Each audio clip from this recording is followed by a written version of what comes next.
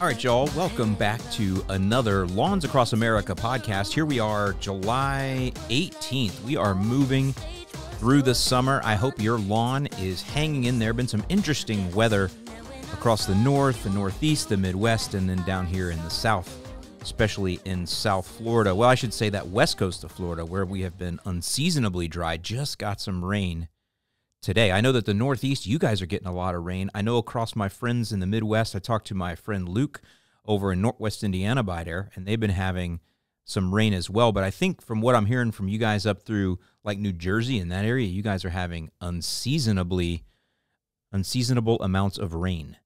And there's always good and bad that goes with that, right? I used to say this when I worked for True Green too, I didn't say this, I was taught this and then began to repeat it, and it was true, is that the weather is really going to dictate how good of a year that you have.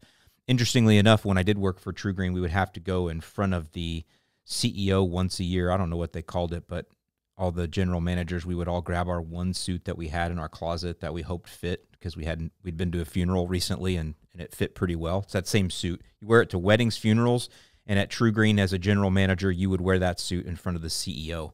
They had a name for it too. This guy was...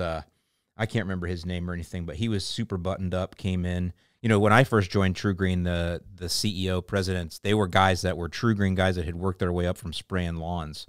Don Carnes, what a guy. But he was a rougher dude, like good businessman, good executive, but he was a rougher dude. This other guy that came in, he wasn't a lawn guy at all. He was just a business guy, and he was super polished and made us wear those suits for this dress down. Pretty interesting. He's also the one that changed the name of the branch manager to general manager, which I didn't understand at the time. I didn't really care until the office came out, and then I realized that branch managers, Michael Scott was a branch manager, so I was so glad they changed the name to general manager. I guess I should give a shout out to any of you that are general managers at True Green or one of the other big lawn care companies out there. To me, that is the ultimate job to hold within one of those organizations. You end up having autonomy as well as a lot of responsibility and a lot of respect, because like for me, I was the general manager of the Hickory Hills, Illinois branch over there off of Roberts Road over by there. And so that facility, we did close to $10 million. I think I've said 12 million in the past, but that was actually the Crestwood branch where I was just the marketing manager.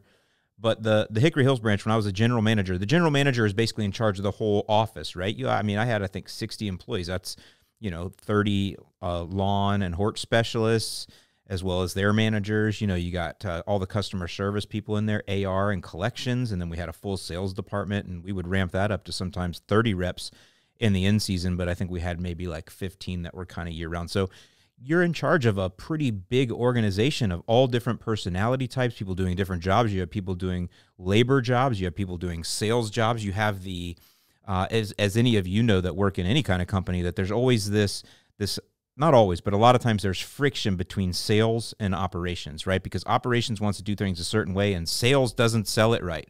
Or sales will say, we missed a sale because operations didn't do something right. There's always that back and forth. And that was very good for me to learn how to manage that, especially because when I had that position of general manager, I was, 34 or 35 years old.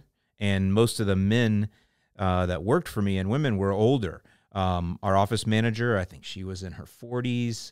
Definitely the guys in the back were in their high 40s or 50s. My sales manager, Mike Chucci, shout out, still works for True Green. He was younger than me. He was one of my guys that I got to work with up through the ranks. So anyway, just interesting, but good old True Green days. How did I get on that? What was I talking about? I have to rewind this. I went on a tangent there, but it was fun going down memory lane. Anyway, you got to realize $10 million, 35 years old, 60 employees. That's a big responsibility. I think I did pretty well. I was only a general manager for a year before they promoted me to region commercial sales manager.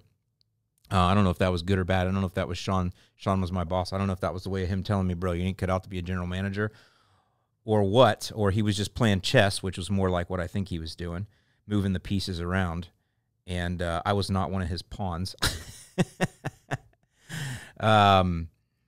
But yeah, that was a really good job. We did hit budget the one year, so I got a nice bonus And so that was nice. But sometimes when you're only a general manager for 1 year, you're really kind of picking up the momentum from the guy that was before you. And the guy that before me, his name was Mike. He was a very good general manager. He got promoted to a bigger branch, so I took over his branch, and I really did. He had things running really, really well. Not saying I didn't make positive changes. I did. Our commercial sales went way up when I was there because I was in sales, and me and my commercial rep were tight, and we closed a lot of big commercial sales. So we gained revenue, but as far as the way that the business ran and how smooth it was, that's because Mike and the management team that were there previous to me, the management team I took over, they had things running really well. So I got to reap that benefit of getting that bonus that 1 year by just basically not wrecking the ship, just steering it with the fingertips, you know? Anyway, so back to it, what I realized was that at TruGreen, when we would go in front of the CEO, or really when you were giving any kind of business report, that when the weather had been bad and you were reporting on numbers that were gained or lost during a poor period of weather, so for example, a very, very late winter, or a very dry, droughty summer, and if the numbers were poor and you could line that up with bad weather, you'd always blame the bad weather. You know, so we had a tough summer. It was just record drought conditions. I know you've seen it coming out over by there, you know. and you know, the CEO, you'd hope he'd give you a little nod. Yeah, I know you guys had a drought up here, whatever. The problem is when you have, I think we had 16 branches in the region. So when you have 16 guys going up giving that same line, he gets tired of hearing it, you know. And I was the last guy because I was the youngest, so I couldn't use that line. But you blamed the weather. But then when the weather was good, you never gave credit to the weather. You gave credit to your people or whatever decisions you made. But then sometimes the weather would be too good, and there'd be years where we'd have too much rain. And I actually dreaded the years of too much rain worse than the dry. And that is because people understand when you have a drought and they see it on the news, they understand that their lawn is going to be brown if they're not watering. And in one case, I don't know what year it is. I have a video on my channel where I drove around in Illinois with one of my commercial reps, and we were taking pictures of lawns that were droughted out. Can't remember what year that was. 2000, maybe 2008. Anyway, people understand that, right? They understand I don't have an irrigation system. My irrigation system is broken, whatever. I'm not watering. It's brown. Most people understand that. However, the opposite is not true. When there's rain, unseasonable amounts of rain in the middle of the summer, and the lawns, what happens is they get this weird mush yellow look to them. People can't understand that necessarily.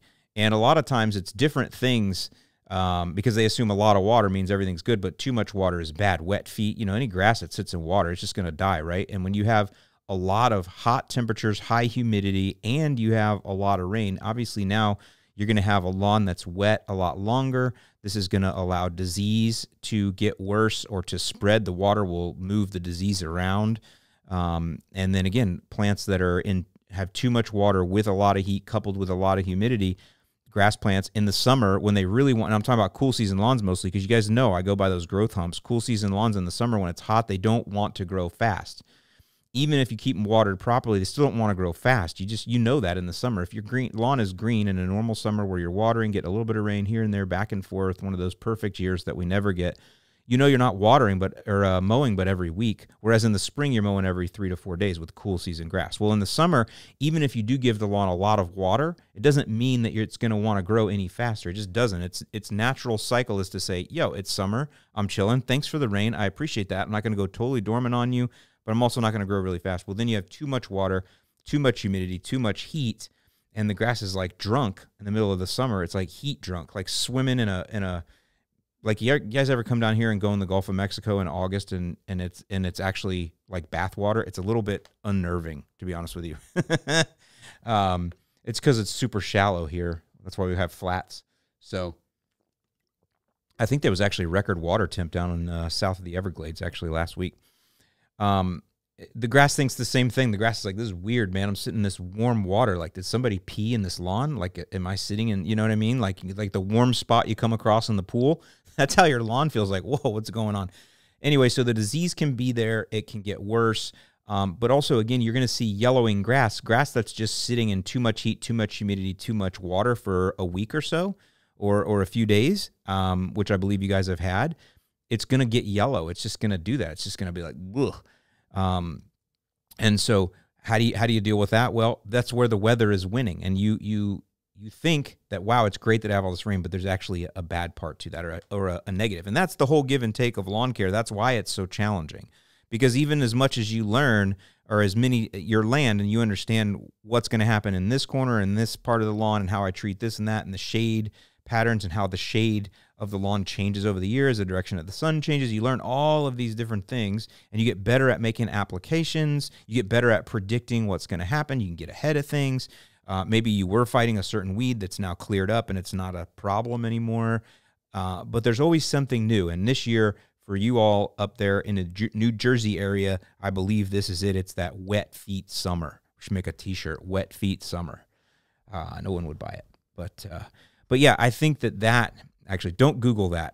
I said in my last video, I was going to make a hose called Guaranteed to Kink. And I said, don't Google that, Guaranteed to Kink. I don't know if anybody picked up on that. I think that's pretty funny. Don't Google that, because you don't know what you're going to find. And don't Google wet feet summer. Don't Google that, because I don't think you're going to find what you think. Wow, what a good ramble to start today. Well, we got a few topics we're going to cover, and it won't have to do with wet feet or any of your other fetishes that you guys have, but it will have to do with just some basic things that I'm seeing people asking around the Facebook groups. If you search the Lawn Care Nut group, and you see on Facebook, and I have two. I have a private one that is for people that buy the ebook, but I also have a public one, and I actually spend quite a bit more time in there because those people have more questions. But I have a public one. It's called the Lawn Care Nut on Facebook. You can search it. You will see my New Balance shoes at the top. That's how you know that that's the right group. Please feel free to join there. These are some different questions I've seen from that group, as well as a couple others, and then some personal emails I've gotten here and there from people that I keep in contact with. Got a lot of things, got a lot of a pulse on what's going on, and figured we'll just do that, a good old-fashioned podcast where we just do straight-up lawn tips all the way through and talk about what's going on in lawns across America here in July of 2023. Let's get into it.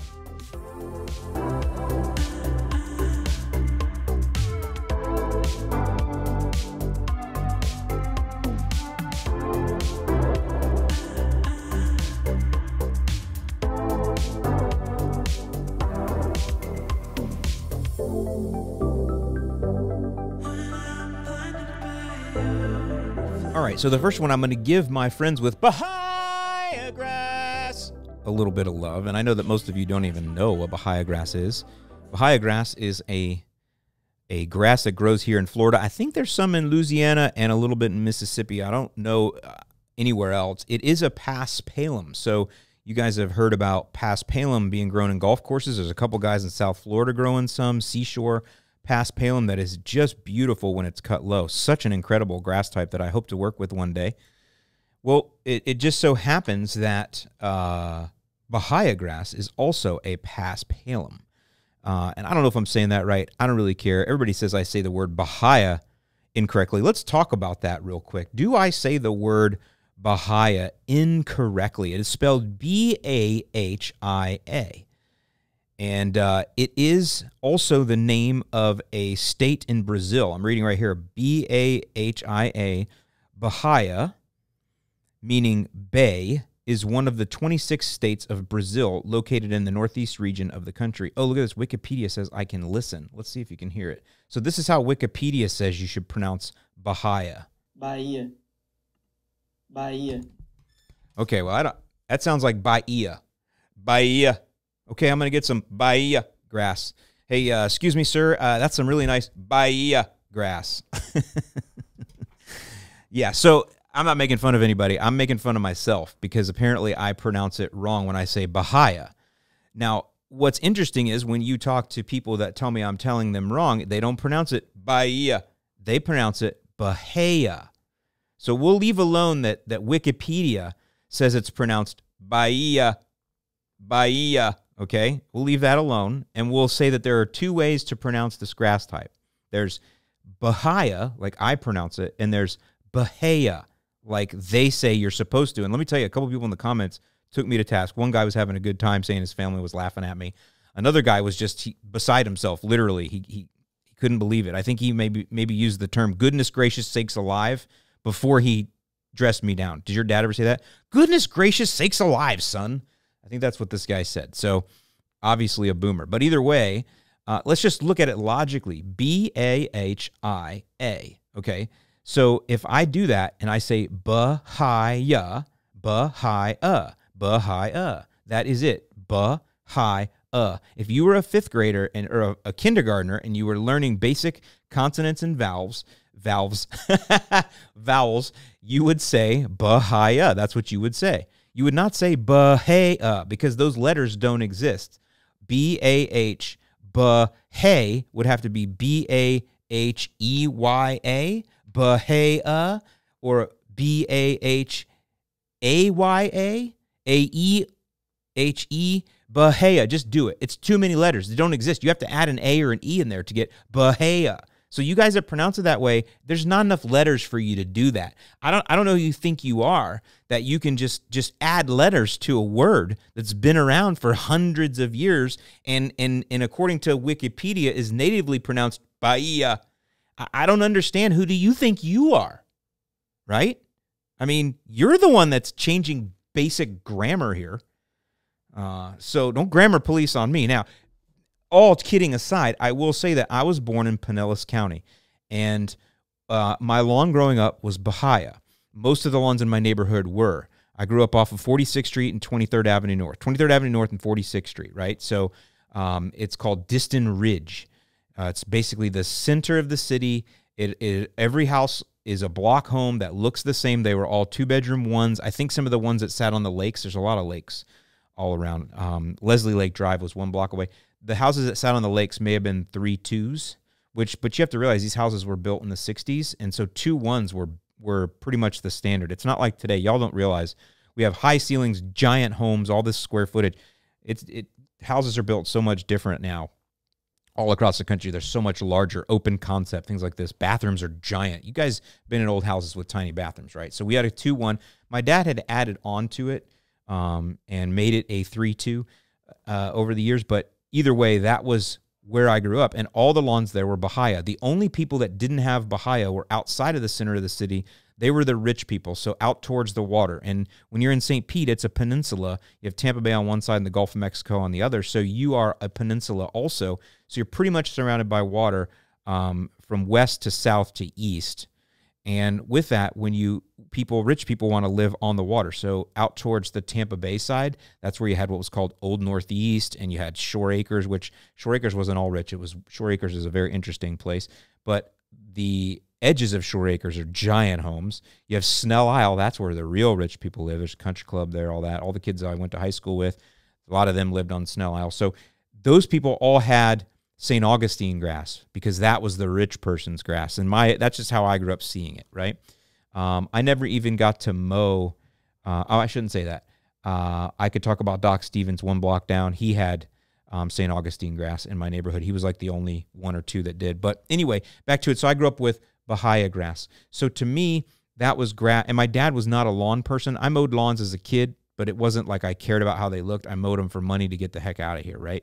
So I could go to the movies with my girlfriend or whatever. So I wasn't a lawn care guy that loved the way the lawn was. I just mowed because I did. But most of the lawns I mowed as a kid were not good-looking lawns. They were Bahia grass. They were just big, giant seed heads popping up everywhere with that Y shape, which you'll see on paspalums too. That's the whole thing. That's how you know it's a paspalum. But it's one of those grasses that is always looked down upon. This is what I'm getting to. Even today, Bahia lawns are planted, and when they plant a Bahia lawn, you'll see that the houses are smaller. Like if you go into new construction areas in areas that, I mean, I'm not being cruel here, but just areas that aren't as nice as others, but there's still some new construction there. They're cheaper homes, starter homes, maybe you call them. Maybe you call it that. New starter homes that are around in my area down here. And I'm south now. I'm in the Bradenton area. I'm in Manatee County. There's a lot of growth in Manatee County, a lot of open fields that are turning into houses. And depending where you're at, if they're building affordable housing, maybe that's the term you use. I don't freaking know. If it's affordable housing or starter homes, those are going to have Bahia lawns because they're trying to keep the cost down, I guess. But they have Bahia lawns these days. Whereas if you go to, and I do think that is because they're also not irrigated, so that does keep costs down. Whereas if you go to areas like Lakewood Ranch, okay, that's where our office is. Yeah, I'm glad to have an office in Lakewood Ranch, whatever. Here, all the lawns are zoysia or St. Augustine grass, right? Those are more expensive. They're associated with better homes. I'm just rambling here. I hope this doesn't offend anyone. But nowadays, what you'll also find is when they try to keep costs down, that they'll do St. Augustine in the front and Bahia in the back. And I guess it's because they'll have the front irrigated, right? So they can make everybody think that's driving down the road, look at how beautiful this little neighborhood is with all these pretty Bahia, with all these pretty St. Augustine grass lawns that are all irrigated. Oh, it's so beautiful. Where in the back lawns are just trashed, unirrigated Bahia that's dormant half the year. I don't know. Do you guys feel like that live in those areas? I don't know. But either way, that's how Bahia is always looked at. Now, I have come to not like that. I don't know why. I just don't. I think Bahia is cool. I think it's neat. It's almost, man, how do I say this? It's like a thing now where people because Bahia is looked down on as a grass type the way it is, and you'll see people in my comments. This is just me. Look at my comments. People tell you, kill that lawn, get rid of it. They just hate Bahia. That trash should only be on a roadside, people will say, right? I mean, you'll see it. So it's a thing. Well, now what's happening is some people, and I'm one of those now, what we want to do is I want to grow the most beautiful Bahia lawn so that I can just throw it in your face. Because you want to look down on this grass type? Well, then I'm going to prop this grass type up. And I'm going to make it cool again. I want to make Bahia cool again. Make another t-shirt. Make Bahia cool again. So why do I pronounce it the way I do? Well, in Pinellas County, a good amount of the lawns I grew up around, like I said, were Bahia grass. And everyone around me pronounced it that way. So we would know who those local guys that would mow lawns in the area that my dad would talk to sometimes, and I'd be standing there in the driveway or whatever, and I'd hear him, and it was Bahia grass. So my dad would stop and ask people questions about the lawn. He didn't like grass. He didn't like the lawn. He does now. I got him hooked on the lawn care nut stuff. But when we were kids, that wasn't his thing. My dad built cabinets and things like that. He was a carpenter kind of dude and a fireman. Lawns were not his thing. So he would ask for advice here and there. I remember one time he tried to plug St. Augustine and it all died. So he tried over the years, and that's what I'm saying. I would go to places where he would go to do lawn care or buy the mower. We had a Honda mower growing up. It was our first really good mower. And I would just listen, and I would hear people pronouncing it Bahia. Now, on top of that, I got some more validation on the way that I pronounce it when I met Mark Govan. So Mark Govan is a guy who has passed away now. He passed away at GIE Expo a couple years. Not at GIE. He passed away while we were at GIE Expo. I'm trying to Google him right now because I want to give you. It's called ABC Pest Control. Is the company that he owned, and his family still owns it. Let's see, Largo, Florida. So see, Pinellas County, ABC Pest Control. So Mark, he ran the local gardening. Sorry, I didn't pay him enough due respect. The guy was awesome. He was one of the guys originally when I started working with John Perry and Greene County Fertilizer. I was a little bit skeptical of humic acid and sea kelp and stuff. I had never used that. Y'all know I'm a True Green guy, right? So I was all about big nitrogen and starter fert fixes everything. That's how I did lawns, man. And Milorganite's great because you can throw a bunch of it down and it won't burn the lawn even if you make a mistake, right? Those were my original things. And by the way, I know that Milorganite has some organic material in it, so that's good for the soil, right? That's how I started. I'm an NPK guy, a little bit of iron. That's about all I knew about. And then I met John. He's like, hey, let's try some of these biostimulants. Let me show you what they can do. They can extend the use of your products that you're using. They can make them better. They can make the soil better. They can flush out nutrients. We have different ones that do this. Sea kelp can help for deeper roots. These are biostimulants, right? I was skeptical of that stuff, floofy doofy stuff. I'm not wearing Birkenstocks. I wear tennis shoes, bro. So I'm not into all that barefoot stuff. But I wanted to learn it. I wanted to understand it.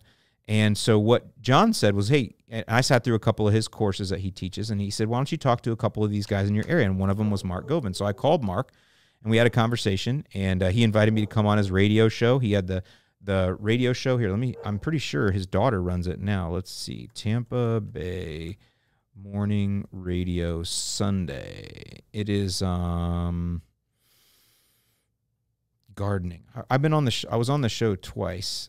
Florida Gardening. Jeez, what a name. I should have remembered that. Florida Gardening. And yeah, it is still going. Megan. So Megan, no, it isn't. It looks like the last time it was updated was 2020. So Megan is his daughter. She's called the Bug Girl.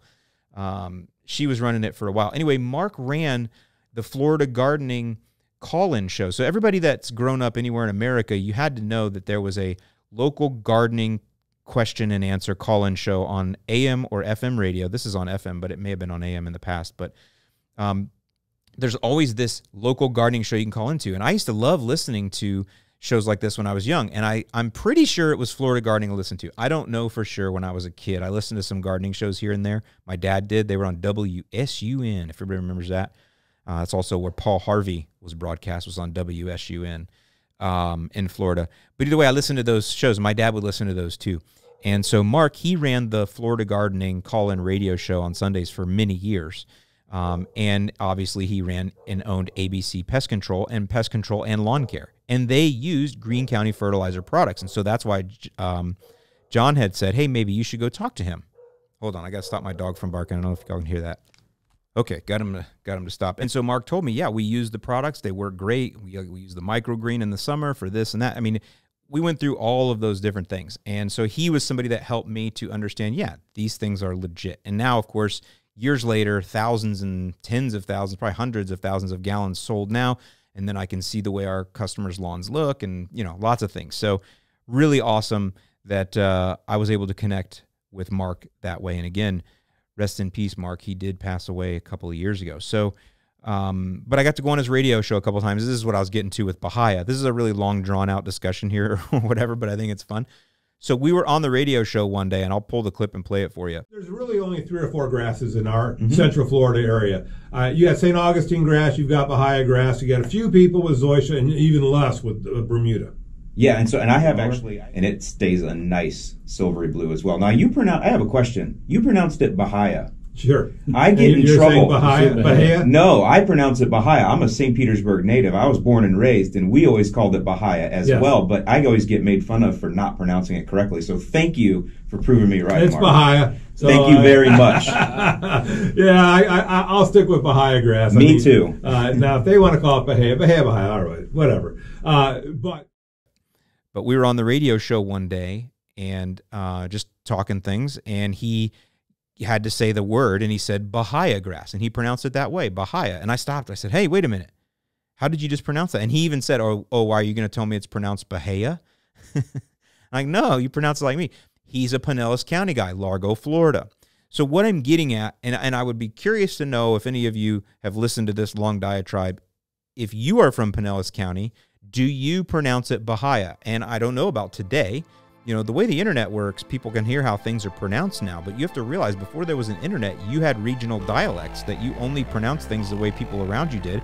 And I'm wondering if you're an old school person from St. Pete or Largo or Dunedin or wherever, Tarpon Springs, did you pronounce it Bahia grass or do you pronounce it Bahia?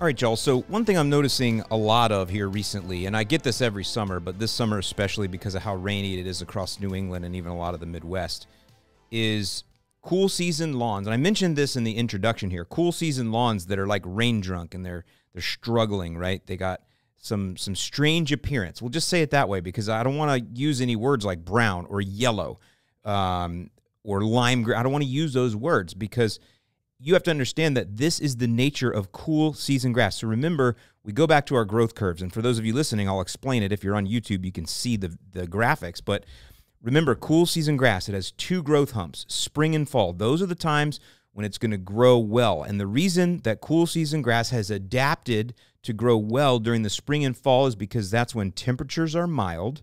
That's when you have adequate moisture, lower humidity for the most part, as well as, that's it. That's what those grass types have adapted to grow well in. So now you get to summer.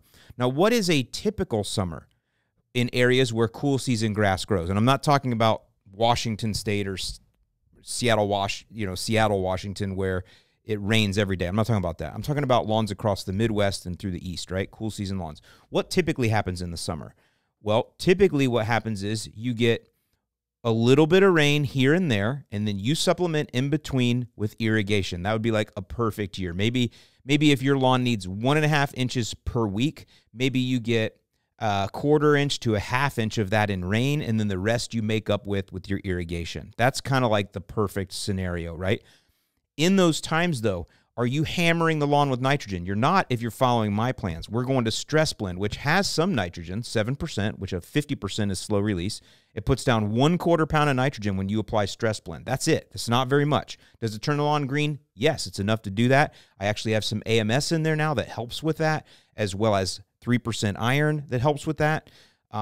But mostly we go to potassium. Why is that? Well, because cool season lawns, remember the growth humps in spring and fall, that means it's at a low point in the summer. It doesn't want to grow in the summer. It's not adapted to that. It would rather actually slumber, and if it doesn't get enough water, it'll just go dormant. And by the way, that's fine. I always use the idea of grass on the side of the highway. And again, we're talking about a normal year here. Grass on the side of the highway doesn't get watered, so it can go dormant during the summer a lot of times, especially if you're not getting rain. Nobody's watering highway grass, right? So if you don't get rain, what does it do? It goes dormant. But next spring, is it green again? Sure it is. And so your lawn, it's cool season grass. It's going to work the same way. So now we come to a year like this where we have lots and lots of rain. And lots, that's a technical term, right? I don't know. I haven't studied how many inches it is, but I can just see you guys talking about it in the groups about how much rain there is. Now, some lawns are benefiting from that. They're well drained. They have good airflow around them. They have good sun composition. You just got the luck of the draw in genetics sometimes with the lawn itself or location. It's just like people, right? Some people have really good genetics that predispose them to be great at a certain sport or certain things they can do physically. Some people are born in a certain area where they learned a trade that is taking place in that area, and so they learn that trade really well, right? This is the same thing with grass. All grass is going to grow in different places in different ways. It's going to react differently. And so what you have to realize, though, is that cool season grass, if it's looking bad, it's not your fault, and it's not always something you can correct, because even if you do have disease, or if you have whatever disease is usually what you guys are concerned about, you're going to hear me mention that a lot in this podcast, it doesn't mean that you're going to be able to necessarily fix everything, because your grass itself does not want to grow. So you have to realize, how do you get damaged grass to grow back or grow out when it doesn't want to grow? Just think about that. There's really not a way to make your cool season grass grow faster in the summer when it's hot out, when it's 85 or 90 degrees. It's just not going to do it. And even if you get cooler temperatures, the grass still, in its DNA, in its habit, knows that the summer is a time to chill, and it will chill. It just does that. You can't change the nature of things in a drastic way. Yes, you can make incremental improvements here and there. You can do things to make things work better or be more efficient, but you can't change the nature of things at the jump. So what happens is, some of you who have had too much rain and you got wet feet in your lawn, and the lawn has got some disease, or it's turned yellow in spots because it's rain drunk or whatever it is, now you're like, well, what do I do? The answer is stick to the program and let it work itself out, okay? Because that's what's going to happen to it. It's almost like the common cold with humans. We don't have a cure for the common cold. You just have to deal with it. Now, there are things you can do to help, like cold ease, right, which is vitamin C and zinc. And they say that will drastically shorten the span of a cold. Now, whether that's true or not, I don't know, but they're allowed to advertise that. But it's a similar type of thing. I do use cold ease or something similar. I take a lot of vitamin C and zinc whenever I feel a cold coming on. I get ahead of it. If I don't get ahead of it, I take it during. Does it work? I don't know. But it is something you can do, but you can't cure the cold itself. All you can do is strengthen your body to let your body naturally flush the cold out or work its way through the cold that you have, right? That's the same with the lawn. The lawn's nature in summer, cool season lawns, I want to keep stressing that, their nature is to chill in the summer. So when they get a disease, it doesn't matter what you throw at it. You might throw all the fungicides in the world at it, and the disease will stop, but it's going to stay brown or yellow or whatever color it is for a while, because it's not going to grow out. It has to just, dead stuff doesn't come back to life. Dead stuff has to break down, and new stuff has to grow in to replace it. Just so you guys know, dead grass, it doesn't come back to life. It just doesn't. Dormant grass does, and that's a whole nother thing we could talk about. But you have to just be patient and wait. And I'm sorry that that's the way it is, but this is how some seasons work. I'll go back to the human analogy. There are some years where you don't get the cold or the flu. There are some years where you do, right? Did you do anything wrong the year that you got the flu or a cold, and the year before you did everything right? No, it just happens. It's just the nature of things. And when you do get that cold or flu, you don't stop eating. This is the other thing that people do, right? They get scared. I've said this before. Oh, somebody told them in some group that if you put nitrogen down on a diseased lawn, it's going to cause the disease to get worse. That is not always the case. In the case of dollar spot, for example, you want a lot of nitrogen. I just saw this in one of the groups the other day. Somebody had dollar spot, and people were telling them it's caused by nitrogen. No, bro, that's your cure. In fact, instead of throwing a chemical at it, which you could use propiconazole if you wanted to, it works very well, actually. But why? Just throw nitrogen at it. Well, part of the problem is the lawn doesn't want to grow fast, so you can throw nitrogen at it. It can help, but it won't necessarily grow it out as fast as if this was in the spring or the fall, which dollar spot doesn't happen in the spring or fall, right? Dollar spot's opportunistic. It takes place when the grass is already low.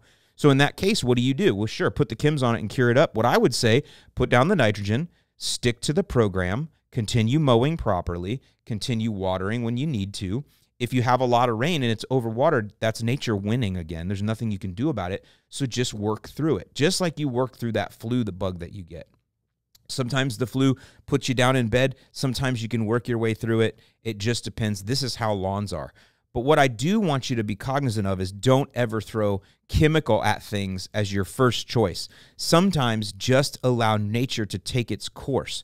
And what will happen, you'll find, is the strong will survive. The grass that survives through that, you would think, logically, that's the strongest grass, right? Well, great, thanks. Now what I can do is if I do have long-term damage, is in the fall, this is with cool season lawns, I can seed in some new cultivars that are a little bit less prone to whatever disease I had.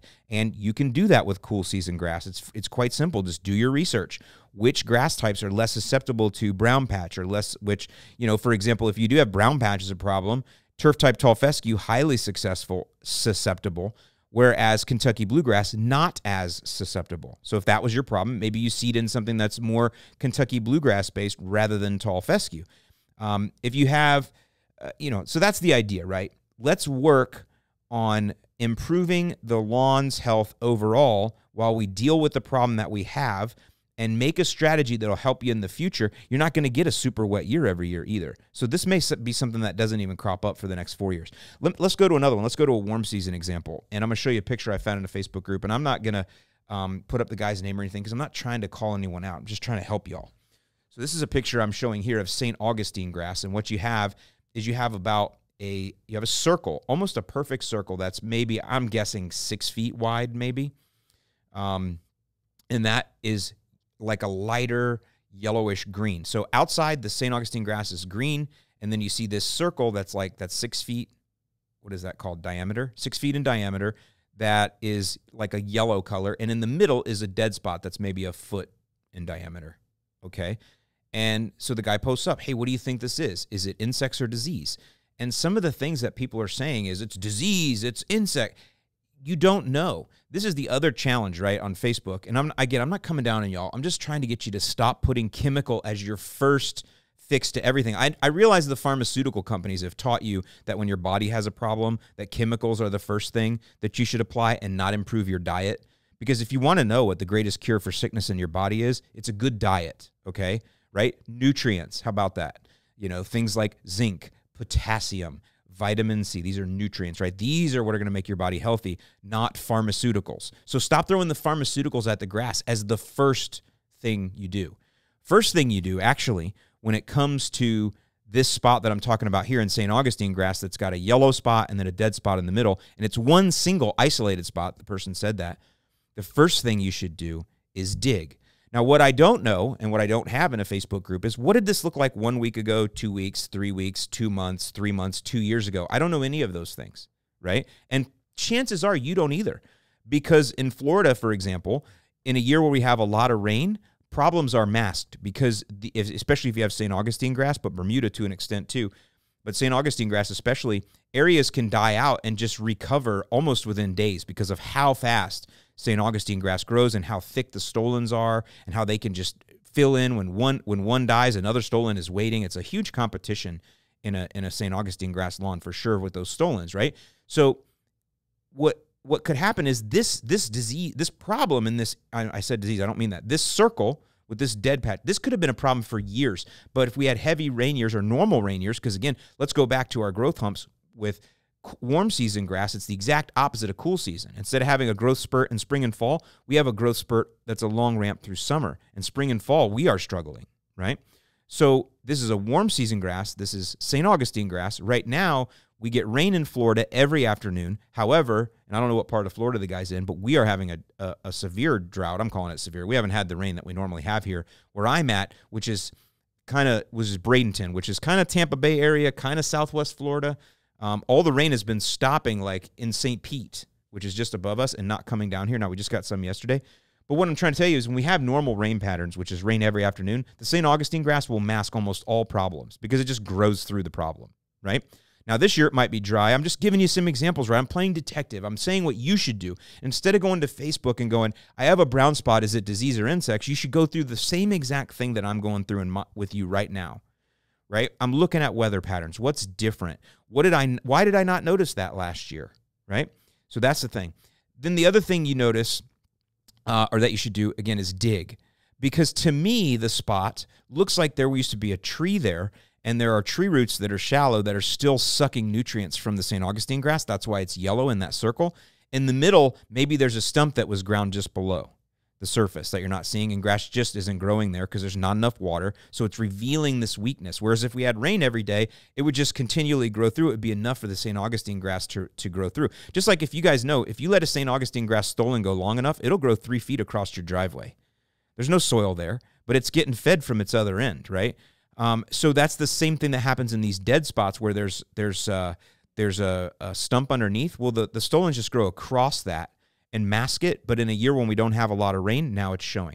Again, I'm just throwing out ideas because I don't know what this spot looked like last week, 2 weeks, 3 months, 3 years ago. I'm playing detective, but always dig first. Don't just reach for the chemical. Again, I don't think you do that with your body. I hope if you get a spot on your skin. Listen, what is it notorious? And I'm not saying this is right, but men are notorious for not wanting to go to the doctor. I'm that way. I don't want to go to the doctor. I'm 50 years old now. I got to get a colonoscopy. Ugh. I should have got one when I was 40, right? Yeah, go ahead. You guys get on me. It's true. But I'm a typical dude. And when I get something on my skin, like a spot or whatever, what do? I just watch it. I monitor it. I see if it changes color. And your dermatologist tell you to do that too, right?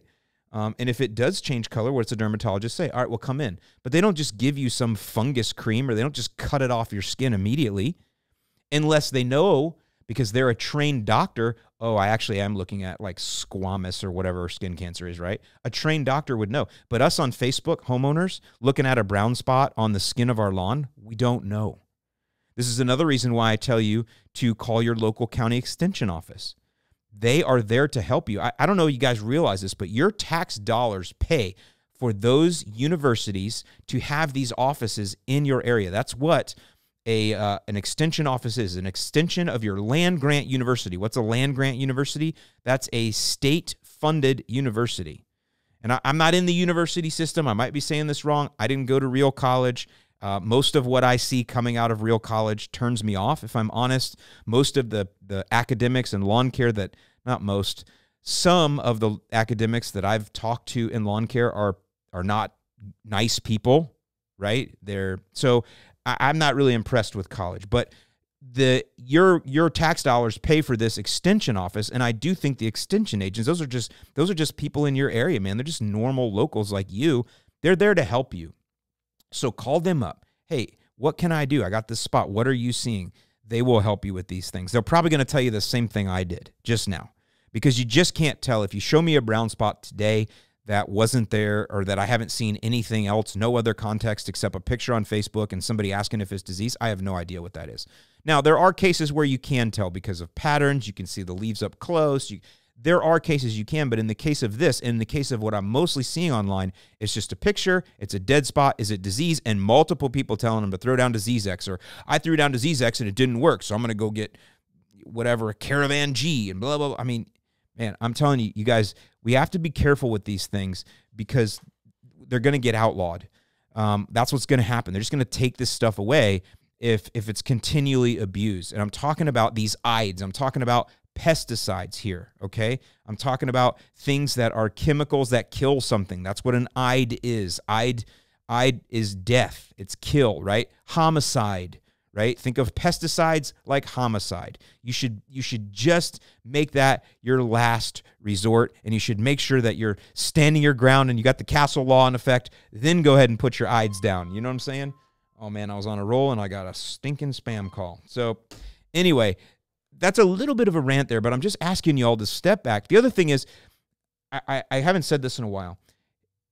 If you're in your forever home, then you're going to be there 30 years. Why not take a step back and just watch what happens? Learn that land. I've told you, I know the spots in my lawn that are going to get large patch every single year. And they do. This year, I actually have some large patch in those spots, but it's not that severe. And I mean, I have no idea why. We've been super humid. We haven't had all the rain, that is for sure. So we've been dry, but we've been very humid. I mean, in the mornings, it's like 76% humidity at 9 a.m. And the grass stays wet for long periods of time from dew. I can see the disease. I can because I know my land, but my neighbors driving by have no idea because it's mostly masked. And going back to the St. Augustine grass deal, it will grow out. I don't care if you lose big spots in your St. Augustine grass. It's okay. Why put the chemical down? Let it take its course, and then just the next year help it recover. The worst extreme was my St. Augustine grass project from this year, which was a chinch bug damage issue, which is different. And I'll talk about insects in a minute. But I was able to recover that lawn in 3 months with just fertilizing. And that was in the dry season. In the spring, in the winter, really started in January, when St. Augustine grass lawns don't want to grow much because the days are too short. Now, we're in Florida, South Florida, so it's year-round. The grass didn't go dormant. So I do have that going for me, but it's not growing prolifically in January like it is now in July, not even close. But I was still able to recover it very quickly because that's why it's a self-repairing grass. That's what St. Augustine grass is. Now, on the flip side, with cool season lawns, let them die too, and then you reseed. Seed is cheap, so throw her down. It's not cheap, but I'm just saying, reseed with something better, with something that is more resistant to that disease. That's going to be a lot better course of action than every year just deciding every brown spot I'm going to throw fungicide at it, right? And again, if it's your forever home over the years, it only takes 2 or 3 years, really 3, maybe 4. You're going to know what these things are. And these spots that you get, you're going to be able to know what they are. Because you've played detective over the years, and you're not asking for a quick fix on Facebook with one picture with 0 context. So just be careful of that. Now, back to the insects. This goes back to the same thing. Someone asking, what do you think the brown spot is, insect or disease? Well, I can tell you that with insects, my friends, you can catch them. It's okay to go back to being a kid and go catch some bugs. I don't know why we get to be adults and we don't want to put our hands in the dirt and catch bugs anymore. I used to love catching bugs. We call it lizards. In Florida, we have lizards, and they're called brown anoles. By the way, don't Google search brown anole, or at least don't misspell it if you do. but they're called brown anoles, and we also have green anoles. They're cool. You don't see them as much. But we have lizards. When I was a kid, we would catch lizards, and then we would catch bugs and feed them to the lizards, right? And all kinds of stuff. So why don't you just get back to your childhood, get your hands down in the dirt and start digging. And if it's bugs, you'll find them. Now, you got to do a little research first. I'm mostly talking about chinch bug. I'm seeing this coming up a lot, too. People are posting on Facebook. My neighbor has a giant dead spot, and it's spreading. Should I throw down whatever to kill him, right? We talked about that. It's arena. I would say test first. Find the bugs. I don't even need to do the coffee can test to find chinch bug. I can just go in the lawn and dig around enough, and I'll usually find them. So with insects, it's a lot different. It's a kill. This is going to come up with grubs, and that's why I'm really talking about this. When we get to, I'm going to say later August, but really into September, what's going to happen is there's going to be lawns that were struggling during the summer, and some areas that didn't get a lot of rain, they may have gone dormant, and they're going to start to wake up. Things are going to start to be growing normally again. Things are going to start to repair themselves because, again, fall and cool season lawns, we talked about the growth humps, right? That's a time when things are more mild and the grass is already naturally, because of the way it was bred, it's growing faster, it's thickening, it's strengthening in fall, more roots, more top growth, right? That's a fall thing for cool season lawns. It's just what they do. And so what'll happen is there'll be areas, though, that will not come back. They will not green up, and they will be laying flat. And that can be where their grubs are. And so people will go, well, should I throw something down for grubs? And my first response, and I'm asking those of you that see these posts coming up, your first response is, If you have grubs, you will find them. So do not apply a grub curative, which Dilox is probably the easiest thing to find. Do not apply a grub curative until you actually find grubs. And the way you'll find grubs is right around the dead areas where the dead areas border the green. That's where you start digging, because that's where they'll be, right? They're not digging in the dead areas. They already ate those roots out. They already killed those. So they're moving along, and they're doing what they do, and they're taking out the good, fresh grass roots. So don't apply any insecticide until you actually find the insects. It should be logical that that's what you do, but I think people, again, they want to throw down the pharmaceutical. You've been trained that pharmaceuticals are where you go, man. You got a headache? Oh, take some Tylenol. Well, maybe you should just drink some water, bro. Maybe you're just dehydrated. You know what I mean? Like, oh, my knee hurts. I'll take some Advil. No, why does your knee hurt? What did you do yesterday?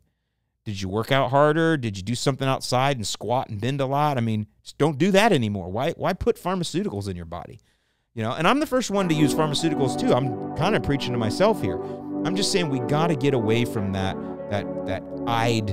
idea first. Don't always go first with the homicidal, pesticidal application. Find the bug, ID the bug, then use your judgment to apply a chemical if needed. And just to go ahead and kind of put a bow on this, I guess. I hope I don't sound like I'm coming down on people. Most of y'all that listen to this podcast, you're the more advanced folks. So I'm really I'm saying to you, this is a community we have here. I hope you see it that way. I hope you see me in the Facebook groups every day answering questions and working with you guys. I hope you see me on Twitter answering questions. I answer tons of email questions and tickets. I try to be accessible. And one of the things that I want to put a bow on this with is to understand the natural cycle of your lawn and your grass type. The other thing I see quite a bit, and I'm seeing it mostly with cool season right now, because warm season grasses mostly look pretty good, right? Because they're in their growth cycle. They're doing well unless they don't have enough water. But up north, I'm seeing this a lot. My lawn looked great in the spring. I followed the program perfectly, and now all of a sudden in summer, it looks like this, and then there's just this nasty looking lawn. Again, go back to the natural cycle of what your cool season turf will do. It's not going to perform the same in the summer as it did in the spring and the fall. In the spring and the fall, it may have been masking a lot of the issues because of that milder temps, milder conditions, as well as its natural cycle to grow. Now that it's trying to slumber out in the summer, it's trying to rest. Now these problems are being seen. They're manifesting. Now you throw on too much water from rain that's not your fault, and it manifests worse. So don't always just assume that your lawn is going to be perfect year-round. There are these things that will cause it to do ups and have ups and downs, just like your health, just like relationships that you have in your life. It's not always wine and roses. Sometimes there's thorns, and sometimes there's, warm beer. Is that the opposite of wine and roses? Thorns and warm beer? But you get what I'm saying, right? So just look at this as a long-term thing. That lawn is going to be there for a long time. It's not always going to be perfect, but as you get more experience with it, and as you get weather that cooperates with you, then things can level off, and you can keep the lawn looking good year-round. But don't always expect it, and don't get upset when it doesn't happen. Just work through it. That's why this is such a challenge.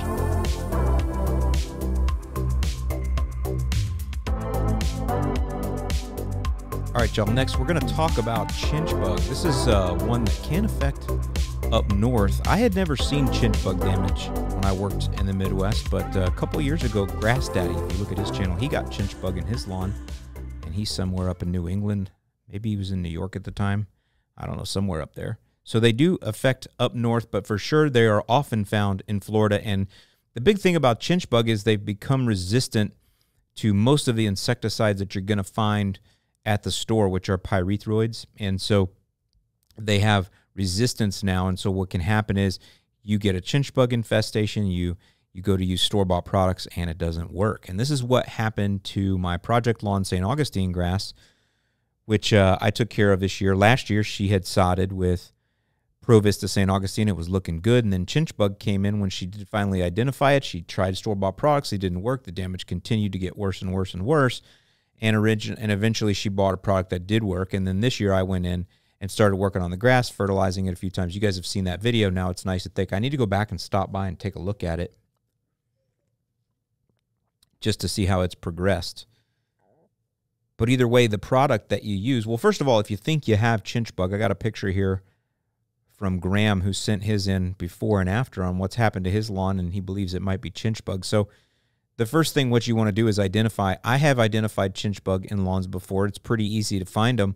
Just dig through the brown spots right along the edges of where the green is to the brown, and you'll see them. You can dig them up. They'll run around and stuff. It's not hard. Or you can do the float test where you take a coffee can, cut the bottom of it, isolate an area in the soil deep down, and then flood it out, and they'll float to the top.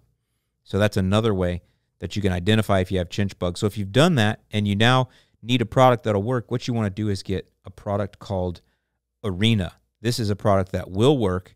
It will kill the resistant ones, and it also does have some continued efficacy, some preventative to it that lasts, some lasts on. So it's a preventative and a curative, essentially. But you're going to be using it as a curative in most cases because it's super expensive.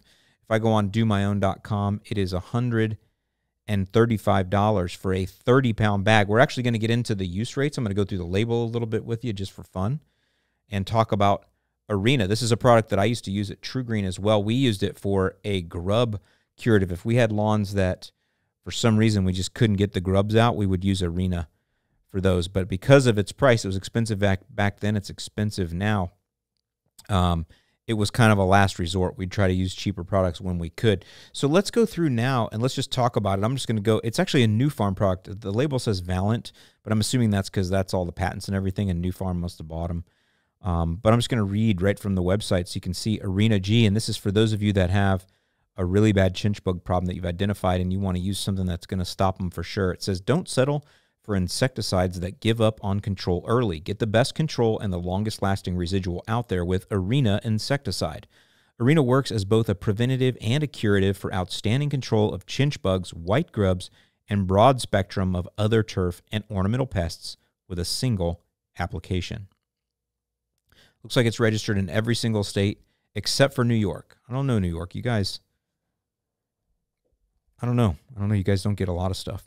Proven residual activity for lasting control.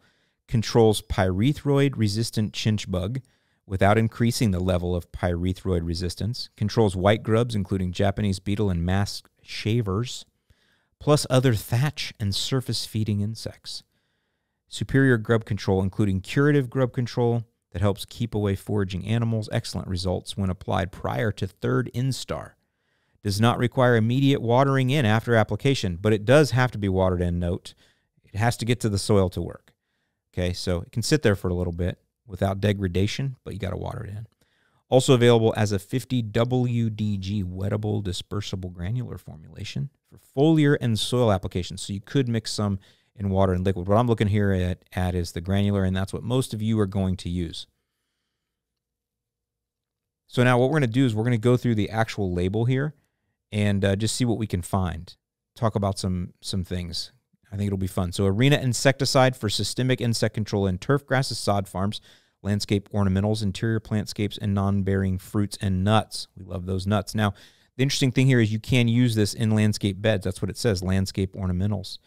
So there is instructions there about like spreading it over the top. I guess if you had certain insect problems and they're listed here, you can use it in your landscape beds. We're going to talk about lawns, though. The active ingredient here is clothianidin, clothianidin, clothianidin.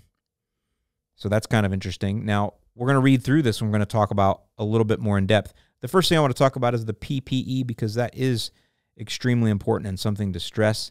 That is personal protective equipment. Applicators and other handlers must wear long sleeve shirt and long pants, shoes plus socks, chemical-resistant gloves made of any waterproof material such as polyethylene or polyvinyl chloride.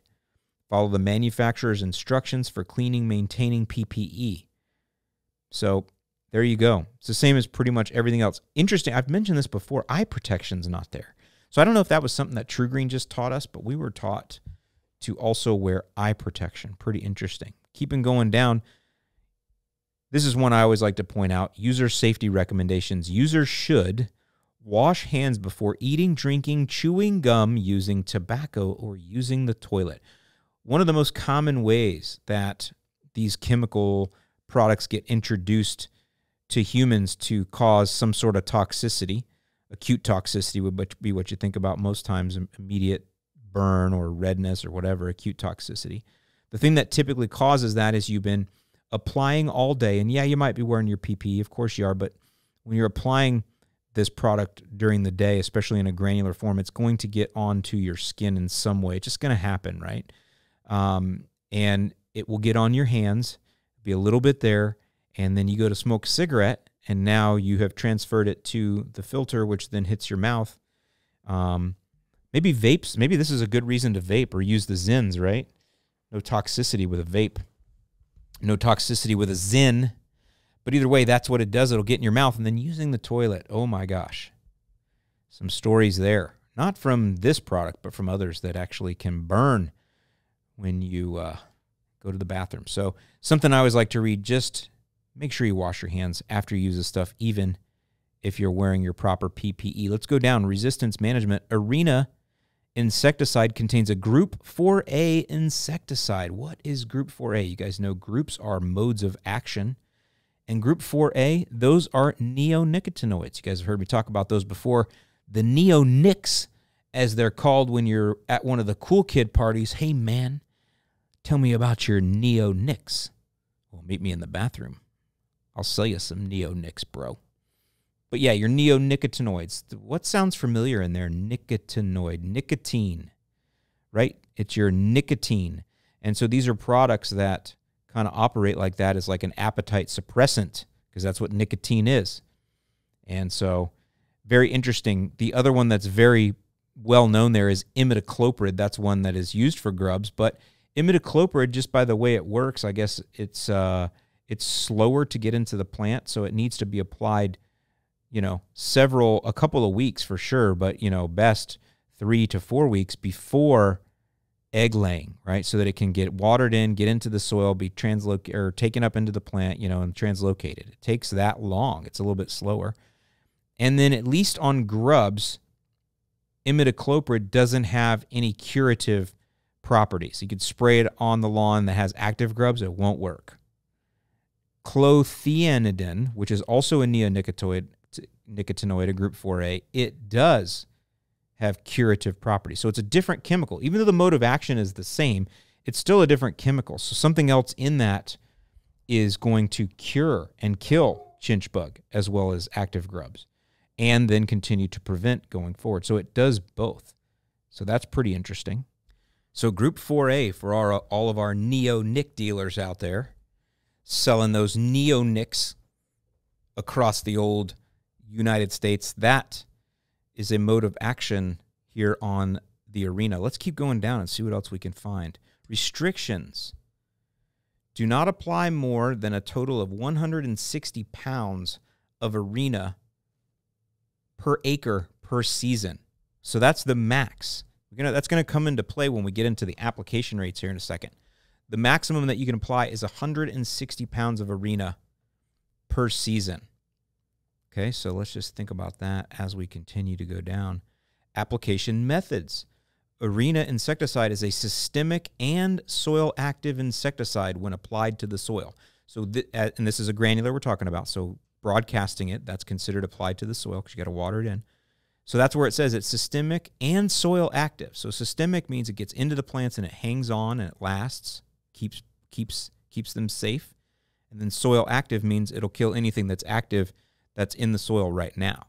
So that's pretty cool that it does both, and that's that curative and that preventative that we've been talking about. So let's keep on moving down, and there's different instructions depending on what you're applying on, right? You might be putting it down on, interior plantscapes, landscapes, that kind of stuff, but we're going to go down to the portion of the label that says turf grass, and that's always important too when you're reading through these products. You want to go and make sure you're reading the right part of the label. Some of it will read the same, but you always want to make sure you're under the turf grass section. So Arena G insecticide can be applied to turf at 80 to 160 pounds per acre. So there it goes back to that max. So the maximum you can apply is 160 pounds per acre, and the minimum you can apply is 80 pounds per acre. Now I'm going to break that down by 1,000 square feet for y'all because that's how we look at things. And that right there is one of the reasons why a lot of folks won't use a professional product, because they don't want to deal with that acre conversion. So I'll do it for you and we'll talk through it. As I'm coming down now, I'm at application on turf grass. I want to start looking at the different insects that I might be going after because the rates are slightly different. So what we're going to do is we'll just go here to, let's see, what does this say? Chinch bug. Here we go. Or actually, let's do this. Let's just look at the minimums and the maximums. So the minimum is 80 pounds per acre, and the maximum is 160 pounds per acre.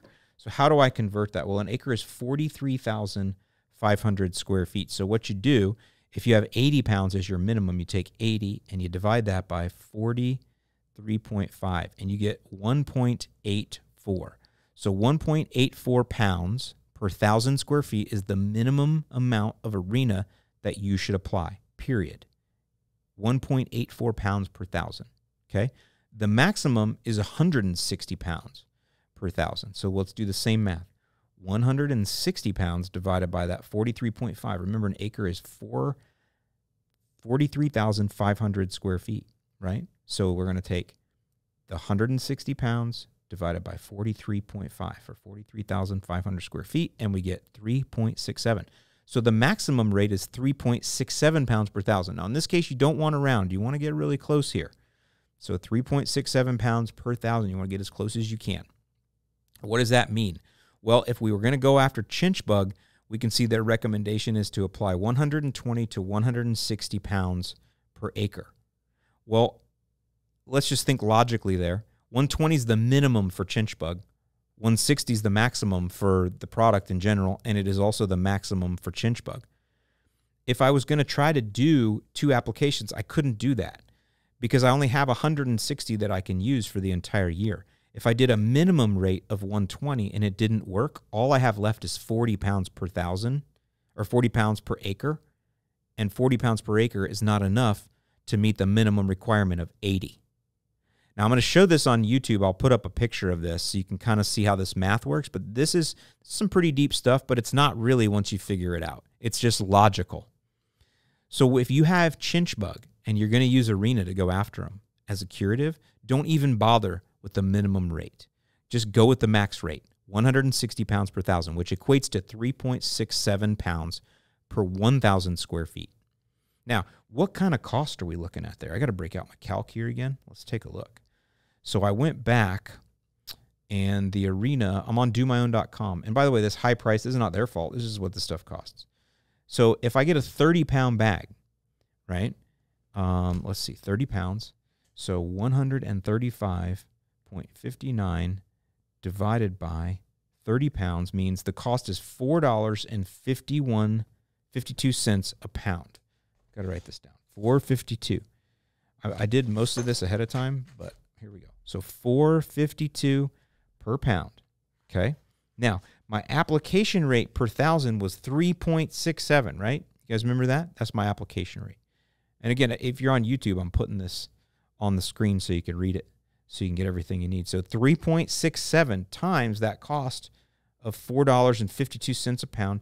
That means my cost is $16.59 per 1,000 square feet. That is some expensive insecticide. There must be some kind of patent on this bad dog that there's no. And by the way, if there's a generic to this, y'all let me know. But $16.59 per 1,000. So I have an 8,000 square foot lawn times 16.59. It would cost me $132. Let me make sure that's right. 16.59 times my 8,000 square foot. Yeah, $132.72 for one application on my lawn. $132. That's expensive app, y'all. I mean, a Ferd app is like $21 for a fertilizer app, just to give you an idea. So $132 for my lawn that's 8,000 square feet. So very expensive product, but worth it if you have those chinch bug that are getting away from you and starting to cause big dead spots like you see in the pictures here. Then it's worth it to get that arena and go after it. Go after the chinch bug with it. So I hope this has been helpful to you. I got a lot of math here and stuff, but again, go back and review on the screen if you're on YouTube, and you'll be able to see how I break the label down and go through some of the logic, hopefully, to help you dominate those chinch bugs.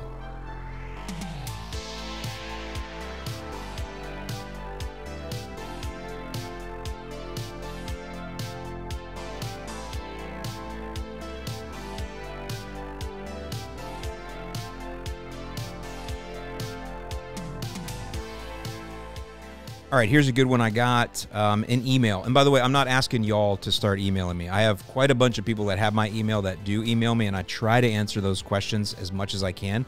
But please understand, for me to answer questions one-on-one on email is very tough. So if you try to send me one and I don't answer, it's not personal. I try to do as many as I can, trying to scale it. That's why I'm starting to do more podcasts again, because I think I can cover a lot. So this one did. This came from a gentleman named Don. He says, "Hey, Nut, I live in South Carolina. 3 years ago, I put in new St. Augustine sod in my backyard with new dirt under, and it is doing great.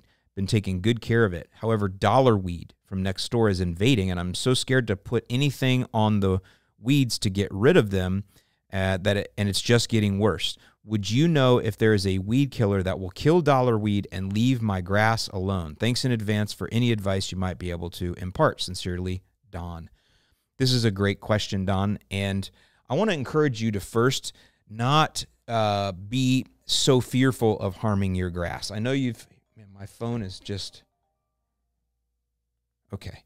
So I know that that you put a lot into the lawn. It costs money, it costs time, and so what happens is you're like, man, it's looking great. I don't want to put anything on there that could harm it. And we're going back to the ides again. But in this case, we do need to use an ide because we have a weed called dollar weed that will take out sections of your St. Augustine grass. So I practice integrated pest management, which means I only use the ide. I only want to use the herbicide, the hard chemical control, when the weeds or whatever the pest is starts to take over or harm or mess up my existing lawn in a way that's going to change what I'm using it for. And so dollar weed would do that. It'll thin the lawn out. It'll take over spots. And so we are going to use the ide now. We're going to use the herbicide. So the herbicide that we're going to use is called Celsius. Now, before we get there and we talk about Celsius, let me encourage you, Don, and others of you, not to be afraid of the spray.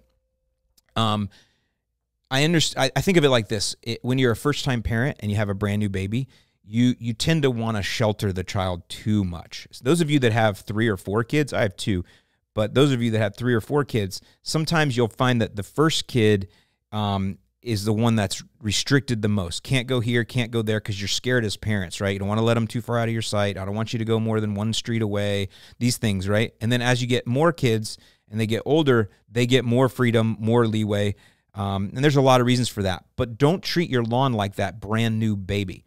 Let that baby get out and dig in the dirt, and let that baby experience a little bit of bacteria in its system, so as he grows older, he can, resist it.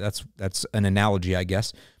But don't be afraid to spray the lawn. And I will tell you, when you have a St. Augustine lawn, almost every, especially herbicide that you spray on it, is going to cause some sort of what I call ding, or some sort of ding. I come up with a word. I try to change it. It's going to ding it. It's going to stunt it. It's going to do something to it. St. Augustine grass is just that way.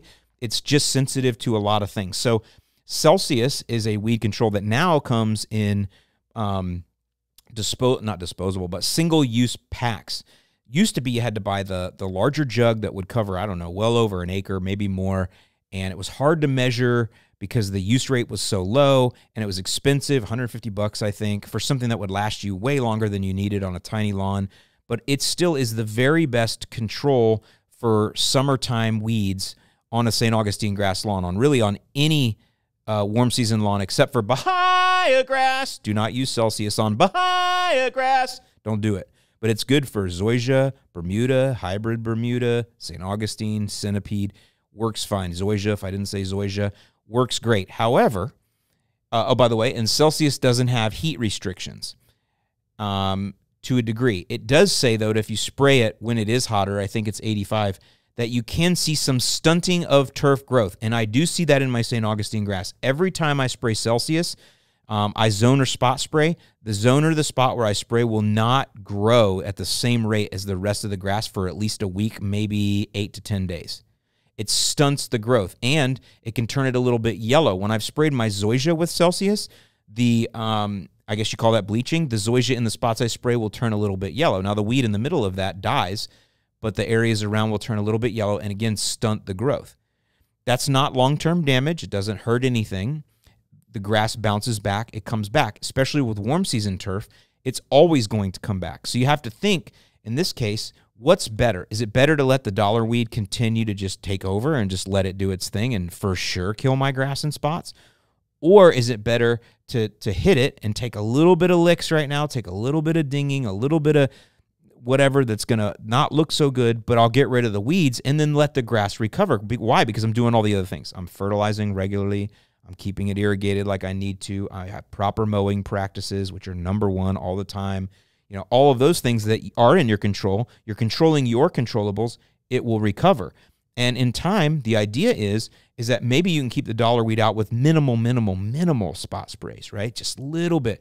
Maybe you'll be able to get a gallon of pre-mixed Roundup for lawns or something and use that on small infestations. But what I'm trying to tell you is don't be afraid to ding the lawn. And by the way, Celsius is probably one of the more mild ones.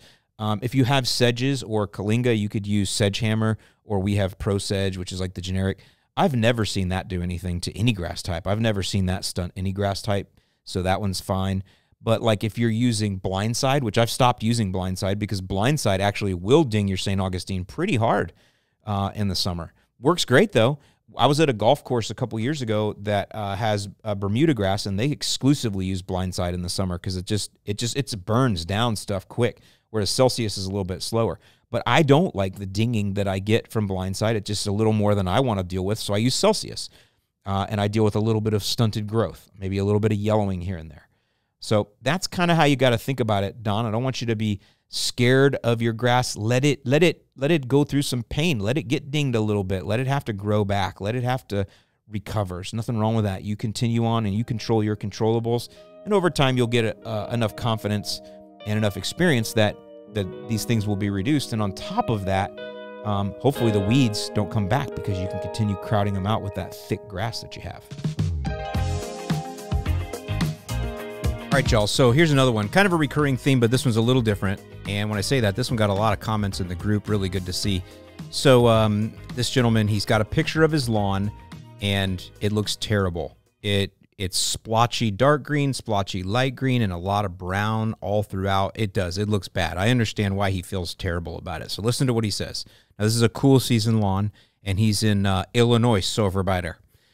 Ugh, I am so frustrated and about to give up. I spent thousands of dollars and probably double that in hours trying to maintain my lawn in accordance with lawn care nut principles the last several years.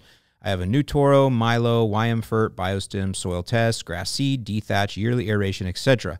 Not only does the lawn not seem any better this year, it seems worse. It looks nice and green in spring and close to that in fall, but in the summer I can't rid the lawn of the viney, creeping bent grass, which allows brown and overtakes the turf-type tall fescue. It's more visible after a cut, which is what this picture is, and that's what all the brown stuff is. If you look at this, again, I'll put it on YouTube, but if you look at this, it looks bad. There's just brown everywhere. It's not like a big streak or a big spot. There are a couple of those, but it's just brown all throughout where the bent grass has just creeped its way all the way through there.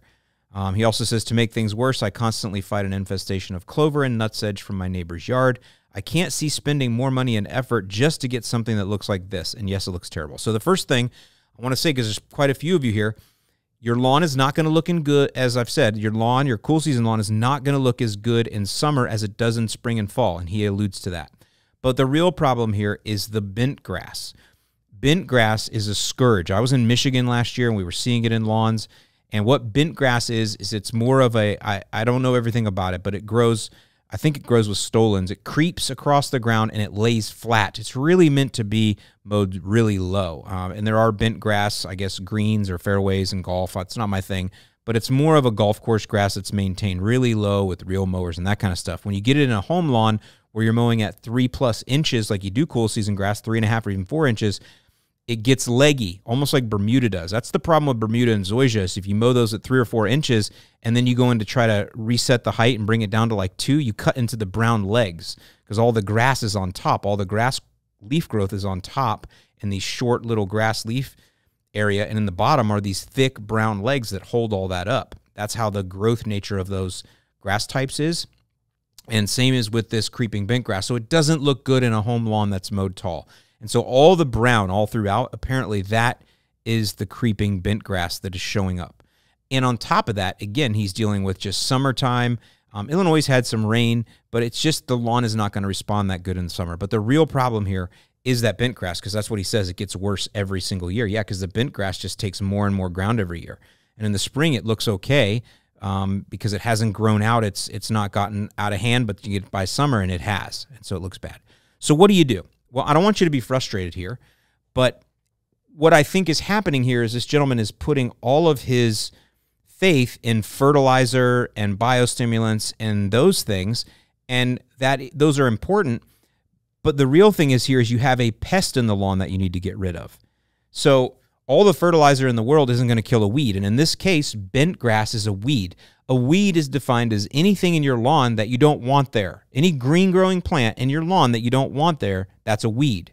Okay? It doesn't have to be a broadleaf weed. In this case, it's a grassy weed, and it is the creeping bent grass, and it looks terrible. So you really need to cure that up before you do anything else. So there's a couple choices there. I told him, I said, look, bro, just take a break right now. It's summertime. This is obviously frustrating you. You spend a lot of money. Just take a break. Just enjoy the mow and start thinking about what you're going to do in fall. Because to make a fix or a change in a cool season lawn, the best time to do that is the fall.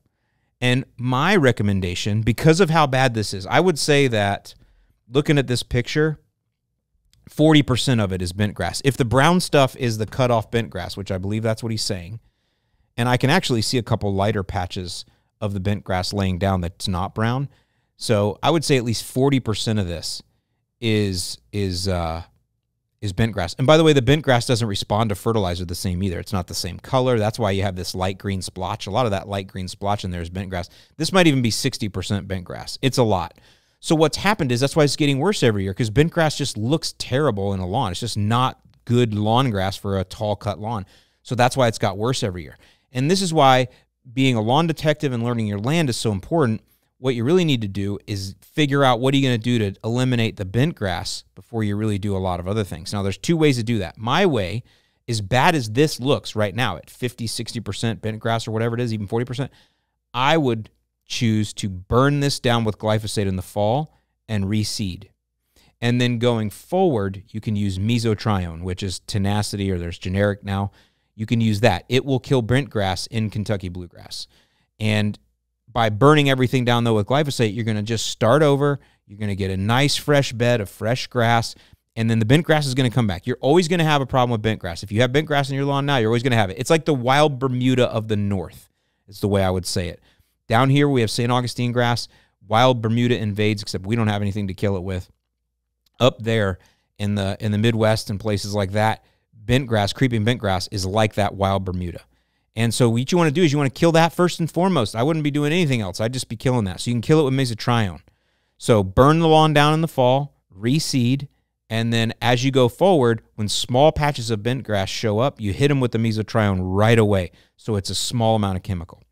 Now, there's another way to do it, and this John Perry had commented on this, and what his advice was to start using the meso now and kill off the bent grass now in the existing lawn, and then continue to work with the existing lawn. He didn't go into this in detail, but maybe do an aeration overseed in the fall or something like that, right? So that's kind of your two choices. For me, being that this is like 50% or more bent grass, I think once you kill it off with meso, you're not going to have a lot left anyway. So I would rather just kill the whole thing off and start over. But that's the key here. If you have a bent grass problem, it's only going to get worse, and you are going to have to use a chemical to control it. This poor gentleman has not done that. He has not alluded to the fact that he's done anything to spray the bent grass. He's just let it do its thing. And so that's allowed him to get to this point of frustration. So if you're somebody that's sitting there and you're looking at a lawn that has bent grass patches right now, dig them out, get the mesotrione and kill them. It takes a few apps. Get glyphosate and kill the spots, reseed the spots, whatever you want to do, get on top of it now before you get to the point where this guy is, where he's like super frustrated because it's taken over 50 to 60% of his lawn. So this is just like that thinking through the strategy, right? It's not always about, well, I'm doing all these other things, but sometimes there are problems that you got to stop and take care of right away. Another idea would be like if you're trying to work on a lawn that is super shaded with trees. Well, you can use all the right ferts, all the biostimulants you want. Or I guess another one I see is people have trees, but they also have dogs. I guess we should talk about dogs, right? and managing the dog, because this would be the same thing. I've seen people, they'll post a picture of their lawn and they got 2 dogs back there and the entire lawn is trampled and brown. And they're like, well, what do I do? Well, we don't need biostimulants to cure the fact that grass won't grow on a playground, right? In that case, what you have to do, and what I've been doing with my dog, is I manage him. I manage where he goes. So, for example, my backyard's 1,000 square feet, and I let the dog run back there. But so far, he has not really harmed the grass at all. He's peed in a couple spots, kills them, kills a couple spots here and there. But as far as playtime goes, we do play back there, but it's controlled. I control the amount of time that we're back there. And what I do for mostly playtime is I take him to the dog park. What am I doing? I'm managing my dog while I'm managing my grass. If I just let him out back, shut the door, see you later, bro, take over the backyard, yeah, he's going to trample it to death. So instead, what do I have to do? Because I want to have a nice lawn back there. I don't, and by the way, I have a retriever. He's Retriever Shar-Pei, and he loves to get zoomies, and he loves to retrieve, and he's a runner, and he has giant paws. So he'll kill the grass if I let him have free reign of it, so I just don't let him have free reign of it.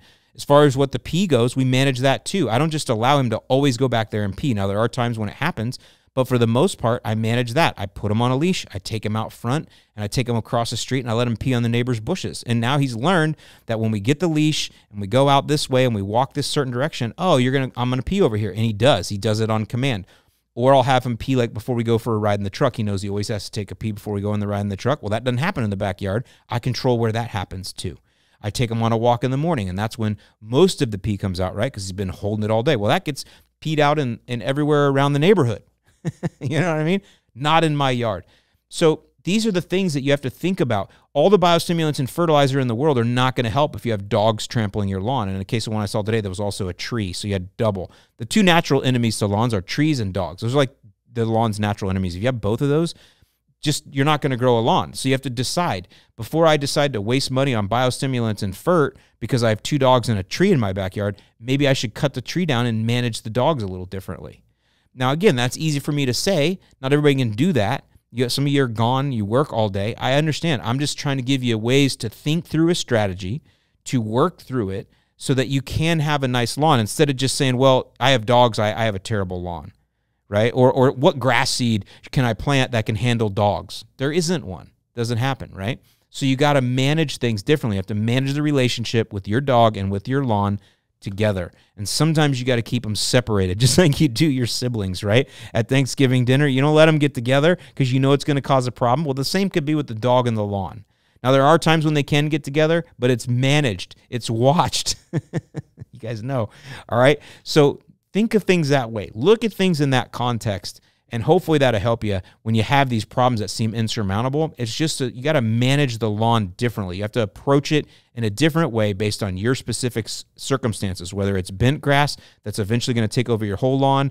So before you fertilize and biostim, you work on killing off the bent grass, or you burn down and start over, or with trees and shade and dogs before you try to keep seeding your lawn every year with the newest foot traffic grass that they claim is going to handle shade, foot traffic, and no water and everything else. Maybe before falling for that, you just manage where the dogs are, where the dogs walk, and where they pee. So again, I'm just trying to get you guys to look at things a little differently, and hopefully that'll help in your success.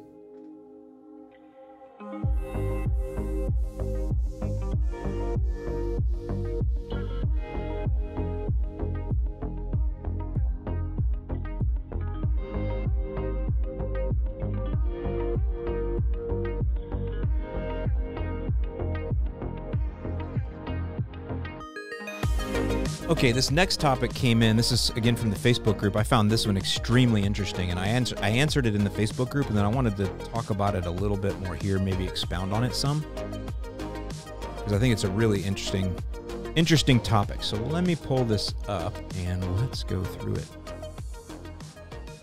Okay, this one comes from Tom, and he says, I have 100,000 square feet by way of 5 softball outfields. So Tom is taking care of softball fields.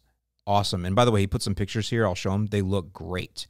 Great job. I mean, they look really good. So, I mean, that's pretty cool. But here's what he says. I'm looking for the best way to get fertilizer on them on a budget. We are a city league and make money by selling food at concessions. The season is over, and it's time for me to work the fields. We have some money, but not the thousands I think it would take. What's the best product that's stretched the furthest? I'm in southeast Iowa, Kentucky bluegrass fescue and rye turf mix. I plan on core aerating this fall, and I'd like something that will bind and stay in the dirt for spring. I've thought about straight urea 4600, but I don't think it's meant to be other than just for quick usage.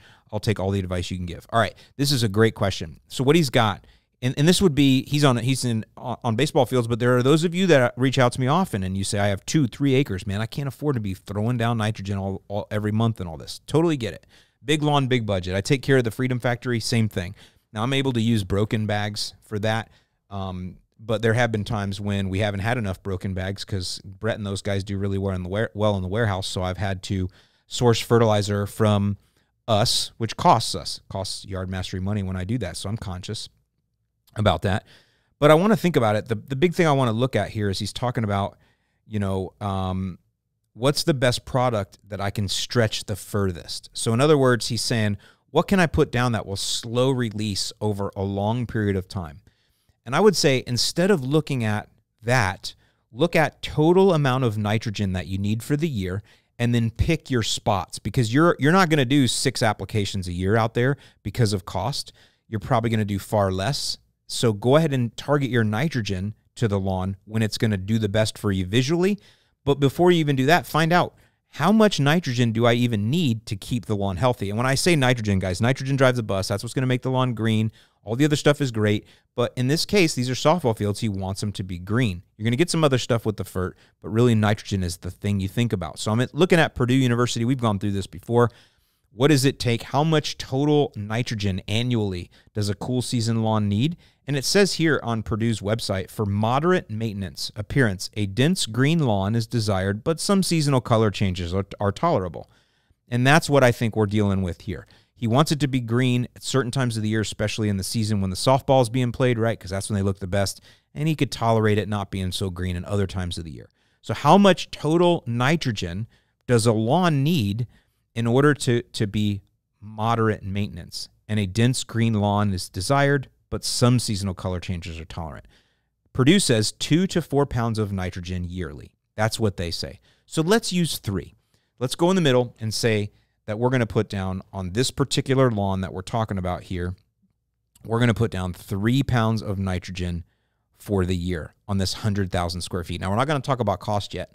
What we're just going to talk about is the nitrogen. So there are coated products that you can get that will extend your nitrogen longer. So let's talk about that. So in most cases, when you're talking about saving money and you're talking about having a green lawn, you're going to use urea. That's going to be your nitrogen source. It's fairly inexpensive, but it can also be coated with polymers that release the urea over time. And there's a lot of cool technology that's with these polymers that they use that breaks down and it lets the nitrogen flow out. And I have actually seen some. When I worked for True Green, there was a company, I can't remember what they were called, but they tried to sell us fertilizer for commercial properties that was 1 app a year. You'd put it down in like March, and it would last all the way until like September, slow releasing from the 1 application. Now, I didn't use that, or we didn't use that often. I don't even know if we used it ever. And that's because when something is in the lawn for that long, man, it's got a real chance of washing out. But the other thing is, how much nitrogen can you actually pack in there? And that's what I wanted to say. If you got 3 pounds of total nitrogen a year, let's say you spread that out over 4 applications of 3/4 pound of nitrogen each time. So 3/4 times 4, right? 3/4 times 4 is 3. 0.75. Make sure my math is right. I'm sure it is because I did notes on this, but let's just quadruple check because I'm known to make math errors. 0.75 times 4 equals 3. Yeah. So if I've got 3 pounds of nitrogen a year, according to Purdue, that's how I want to keep my grass as green as possible without killing my budget. I'll use 3 pounds of nitrogen a year. By the way, you could, according to Purdue, use a max of 5 pounds of nitrogen a year if you have the highest maintenance lawn appearance, the darkest green color, and densest turf is desired. You could use 5 pounds of nitrogen a year. But 3, I think, is very much acceptable for a softball field to keep it looking good during the in season and then, get a little bit there during the outer season. So it's logical to divide the 3 pounds up into 4 applications. Now, each one would be 3/4 pound or 0.75 pounds of nitrogen. In most cases, any fertilizer you buy is going to have some polymer-coated urea in there. some slow release. In the case of Flagship, which I use, 2406, you put it down at 3 pounds per thousand. 3 times 24 is almost 0.75. It is a 3/4 pound of nitrogen application rate. That's what I built Flagship for. 50% of the urea is polymer coated. The polymer coating extends the release of the nitrogen up to 45 days. So instead of it all releasing over a few days or a week or two, it releases all in 45 days because that polymer slows things down. As water and heat and friction hit the polymer, it starts to break down and more of that nitrogen inside there is released up to 45 days. If you were to try to extend that, say 6 months, you could. They make polymer coatings that will extend that urea for 6 months. The problem is you don't have that much there. You've only got 3/4 pounds of nitrogen. Even if 100% of it was poly-coated for a 6-month release, you're only releasing 3/4 pounds of nitrogen out over the 6 months. You're going to starve the turf. It's not enough. So while it's great that we have technology that allows for slow release, it's not the be-all, end-all because you still need the total to match up. You still need the 3 pounds total. That's why I said do 4 apps. I would recommend Flagship, but obviously something like this, go to your local Site One and see what you can find. You're going to find polymer coated there cheaper. And I would consider this a commercial setting. For you guys in residential, yeah, I want you to use my products. But for big stuff like this, I mean, just go to your local co-op, go somewhere local and get some stuff in bulk. But get something that's got a 45-day release curve on it. Do 4 apps a year at 0.75 pounds. And then pick your best spots. I don't know when the softball season starts. I think it just ended now, so this is July. So I mean, maybe it starts in the spring. So I would do maybe like 3 of my apps, one just before the season starts, one right as the season starts, and then one during the middle of the season. And then I do my last one, like he's thinking, maybe in the fall. That'd be my 4 that I would do. And I would use a combination of immediate release and slow release. And I would try to get a balance of color, knowing that I really want the color to be peak in the times when softball's being played. I would also want my color to be peak when the weather's working for me. Now, it just ended in July, so it sounds like the season's pretty good because it sounds like most of it's probably during May and June, which is still good months for cool season lawns especially. So that's when I would concentrate most of my nitrogen in there. That's also when it's going to be getting the most foot traffic, so it's going to need that nitrogen to help grow out. That's also, at least in May and June, or May, you're getting rain help, cloud cover help, right? Things that are going to be more mild on the turf. So go ahead and maximize it at that time as well and use that nitrogen to help the lawn then. So what I'm trying to say is I understand the idea to look for something that will be slow release over time, but you still got to kind of look at that total amount and then set your strategy based on that, and then let your budget be like the second or third thing that you look at after you decide what your minimal requirements are, what you're willing to live with, what you're willing to not live with, what your timing is based on the on the weather normally and based on the softball games and all in the season and the schedule. Try to pick your spots. Get that 3 pounds down as logically as possible over those 4 apps. So just something to think about, something to kind of look at and take into account when you have a bigger lawn, how to like pick your spots to get your nitrogen to maximize the most for you.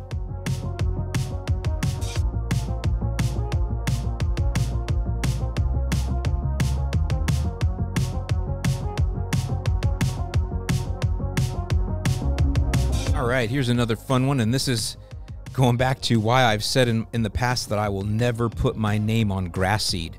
A lot of people try to call me out on that because I sell grass seed, and I do. I sell other people's grass seed that I know is good quality, but I will never put my name on it.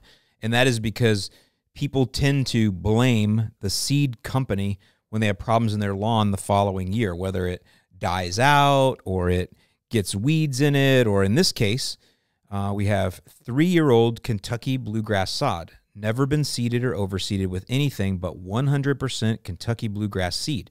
I'm assuming this is a fescue of some kind, but where did it come from? And how is it suddenly spreading so rapidly? Am I wrong? And this is something other than fescue. So what we have is a picture of his Kentucky bluegrass lawn, and you can see some wide-bladed grass coming in. It looks like clumping tall fescue to me. I'm pretty sure that's what it is.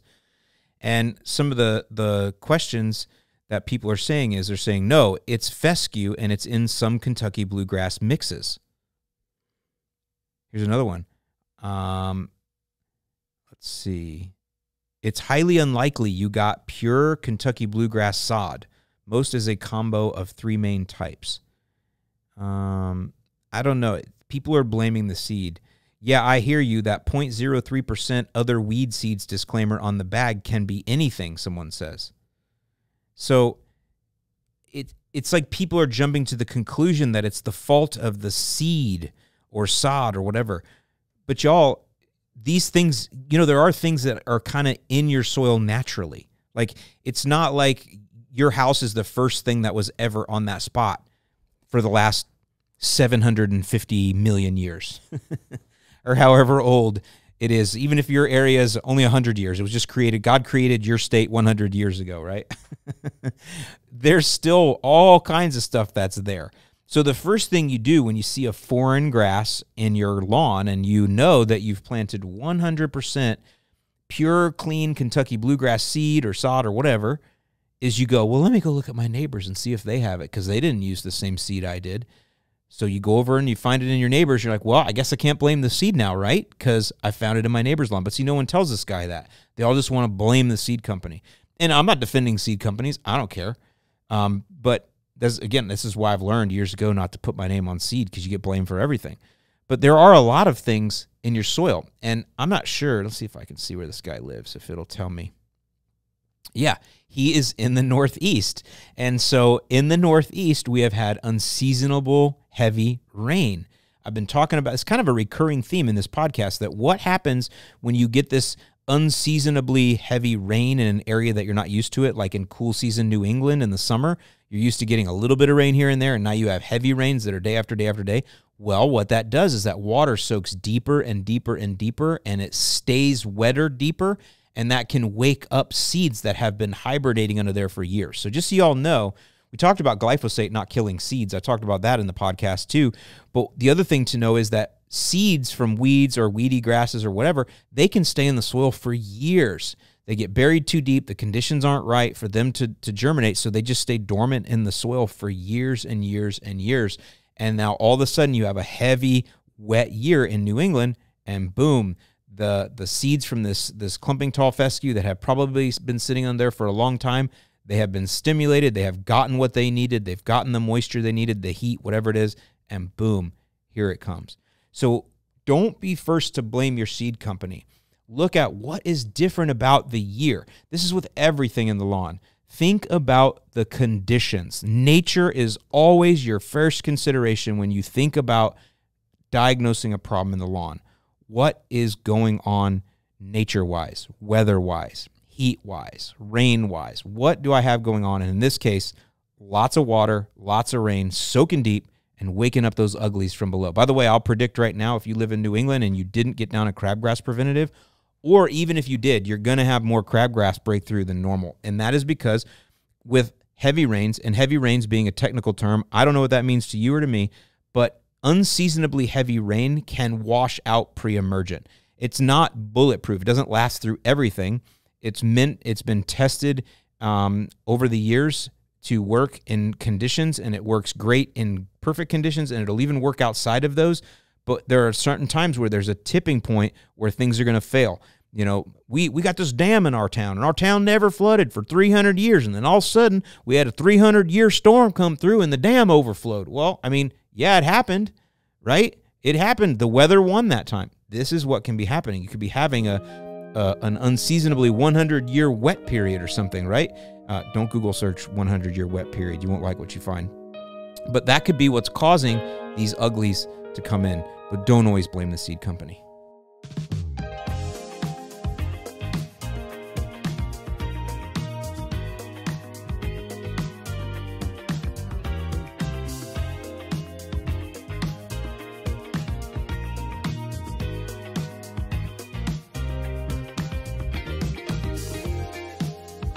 All right, y'all, next I'm going to change it up a little bit and talk about robot mowers. You know that's something I'm into lately and just interested in it. I like technology, and I like this technology because it's around something that I love, which is lawn care.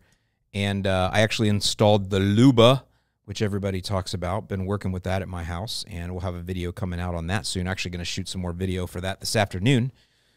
But I wanted to kind of talk about, when do I think that robot mowers will be ready for the mass market? And when I say that, right now, they are not ready for the mass market of consumers. And when I say that, they're ready for people like me or Brett or maybe you listening, who likes new technology, you don't mind working through bugs or frustrations, or you kind of enjoy it. It's like, and I'm not like this in all things, but in the robot mowers I kind of like seeing the challenges that are happening. I like seeing what's wrong and what's right, what needs to be improved, because it'll be fun for me to watch these companies improve in real time. I think that's really cool. It's like development work in real time. It literally is. So I enjoy that part of it. And obviously I see the financial ramifications of where robot mowers are going. I do believe that in the next 5 years or so, they're going to be on a very large percentage of lawns.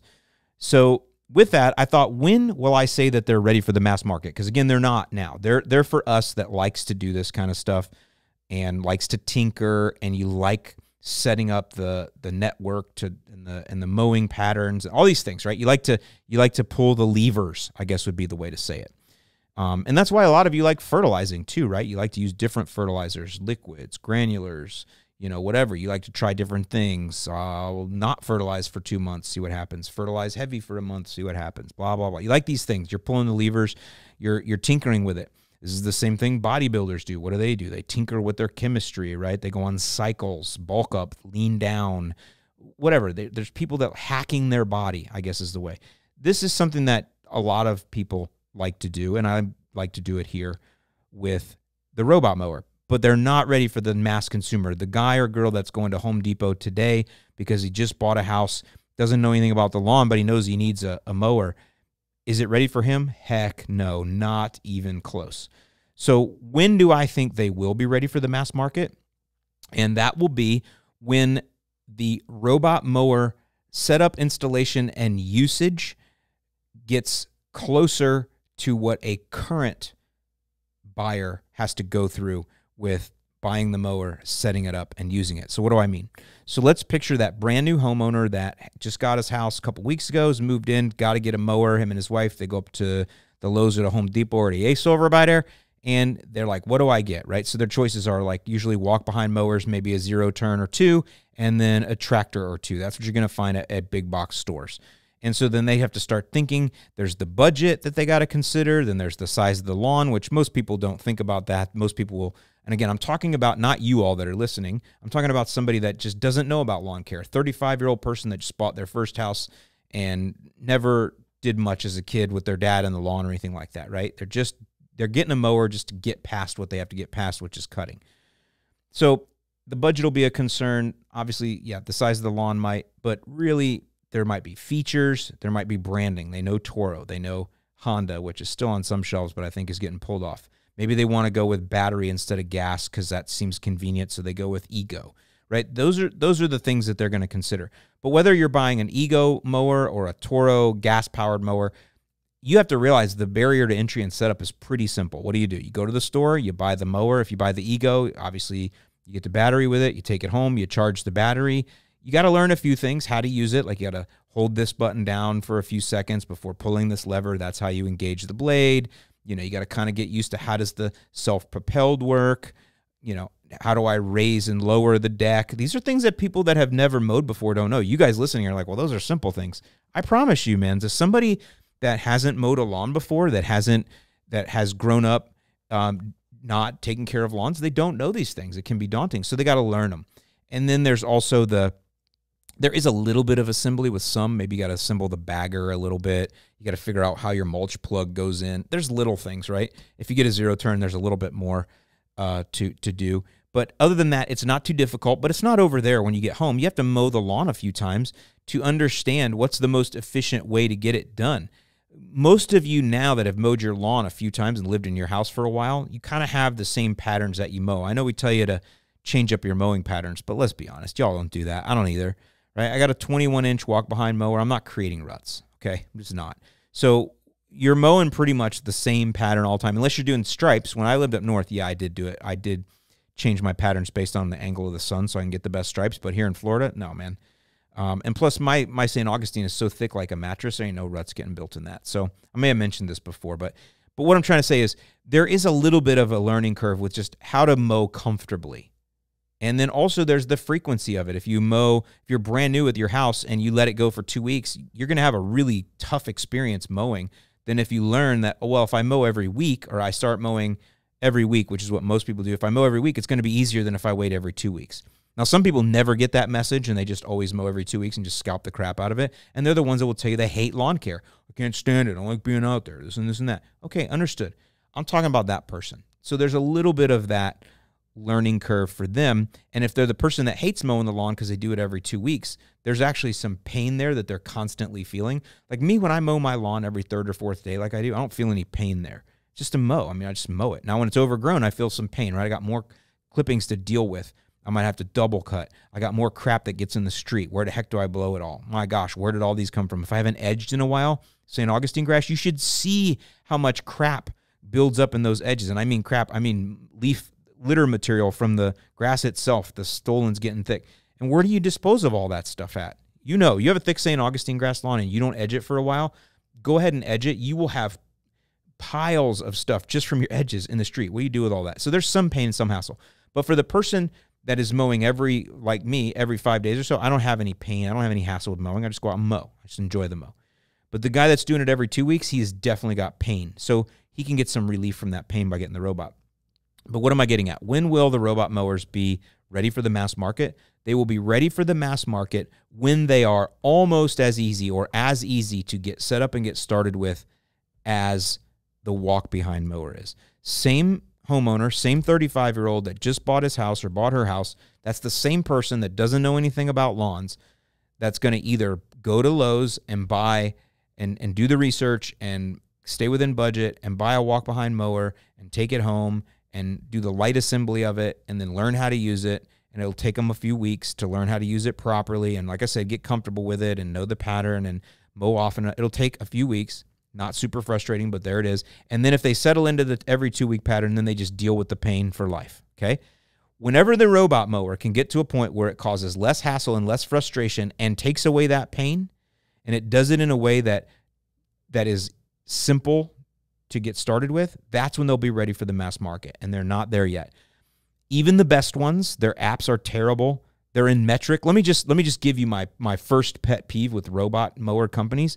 Quit putting metric measurements in your apps when you're selling in America, in the United States of America. Please, all you do is separate yourself from me. All you do is let me know that you are not one of me and you don't understand me. That's what you do. It's like driving a wedge, right? It doesn't work.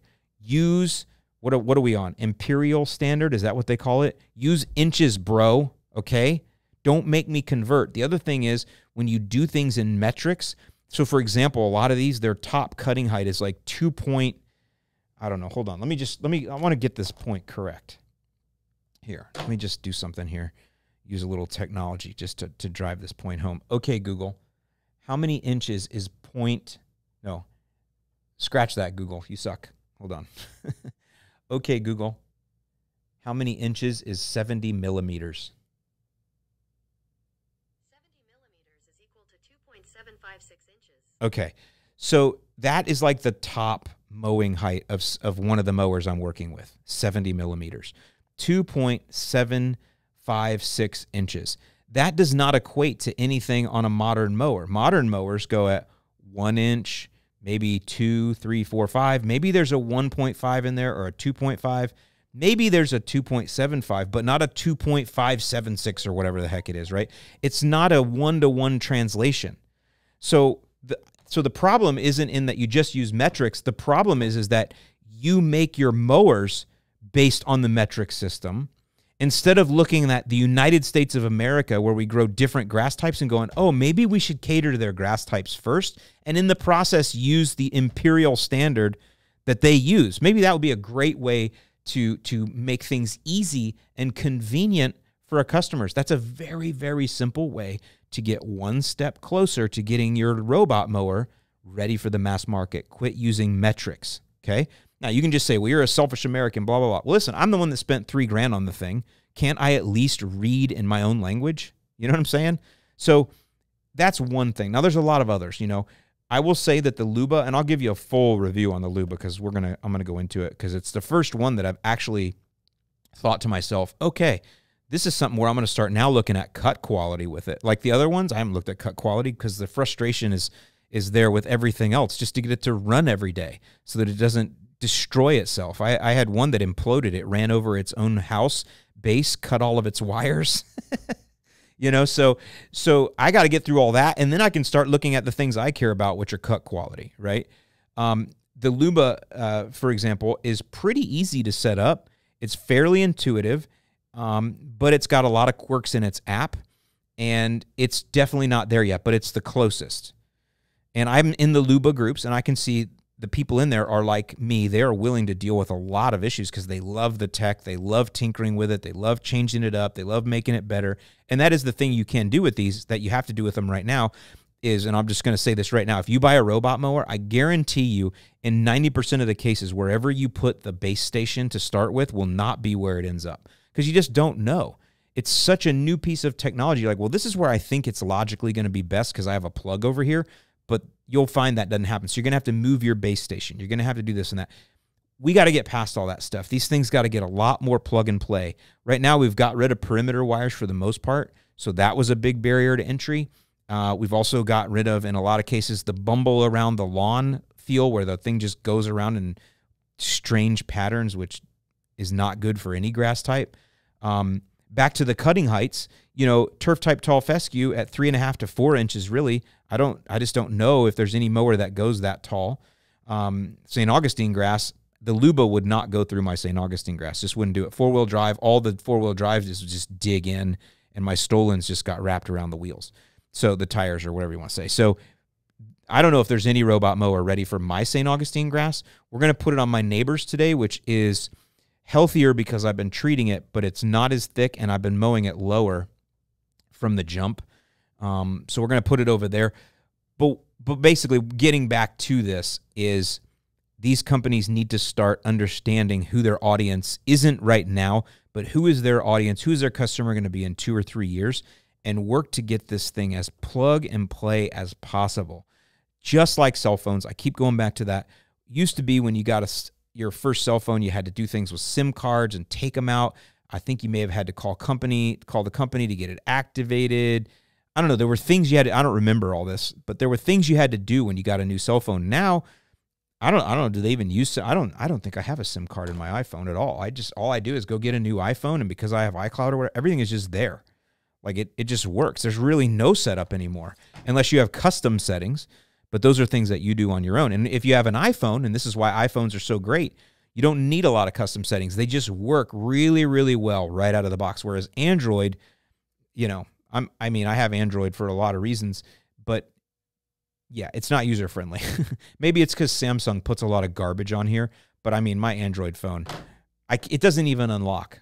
Like, I have to always put in the password. It never recognizes my face. Now, I've gained a lot of weight back, but the the iPhone, it still recognizes my fat face. So anyway, just one of my little thoughts there, that whenever the robotic mowers get to the place where they are more plug and play and they don't cause, and they're the same hassle or same setup as the way it currently takes to mow a lawn, that's when they're going to be ready for the mass market. And we are not there yet, not even close. However, I think the Luba, from what my experience is, the Luba is the closest. Still way far off, but it is the closest, and you can mark that down as I say it today.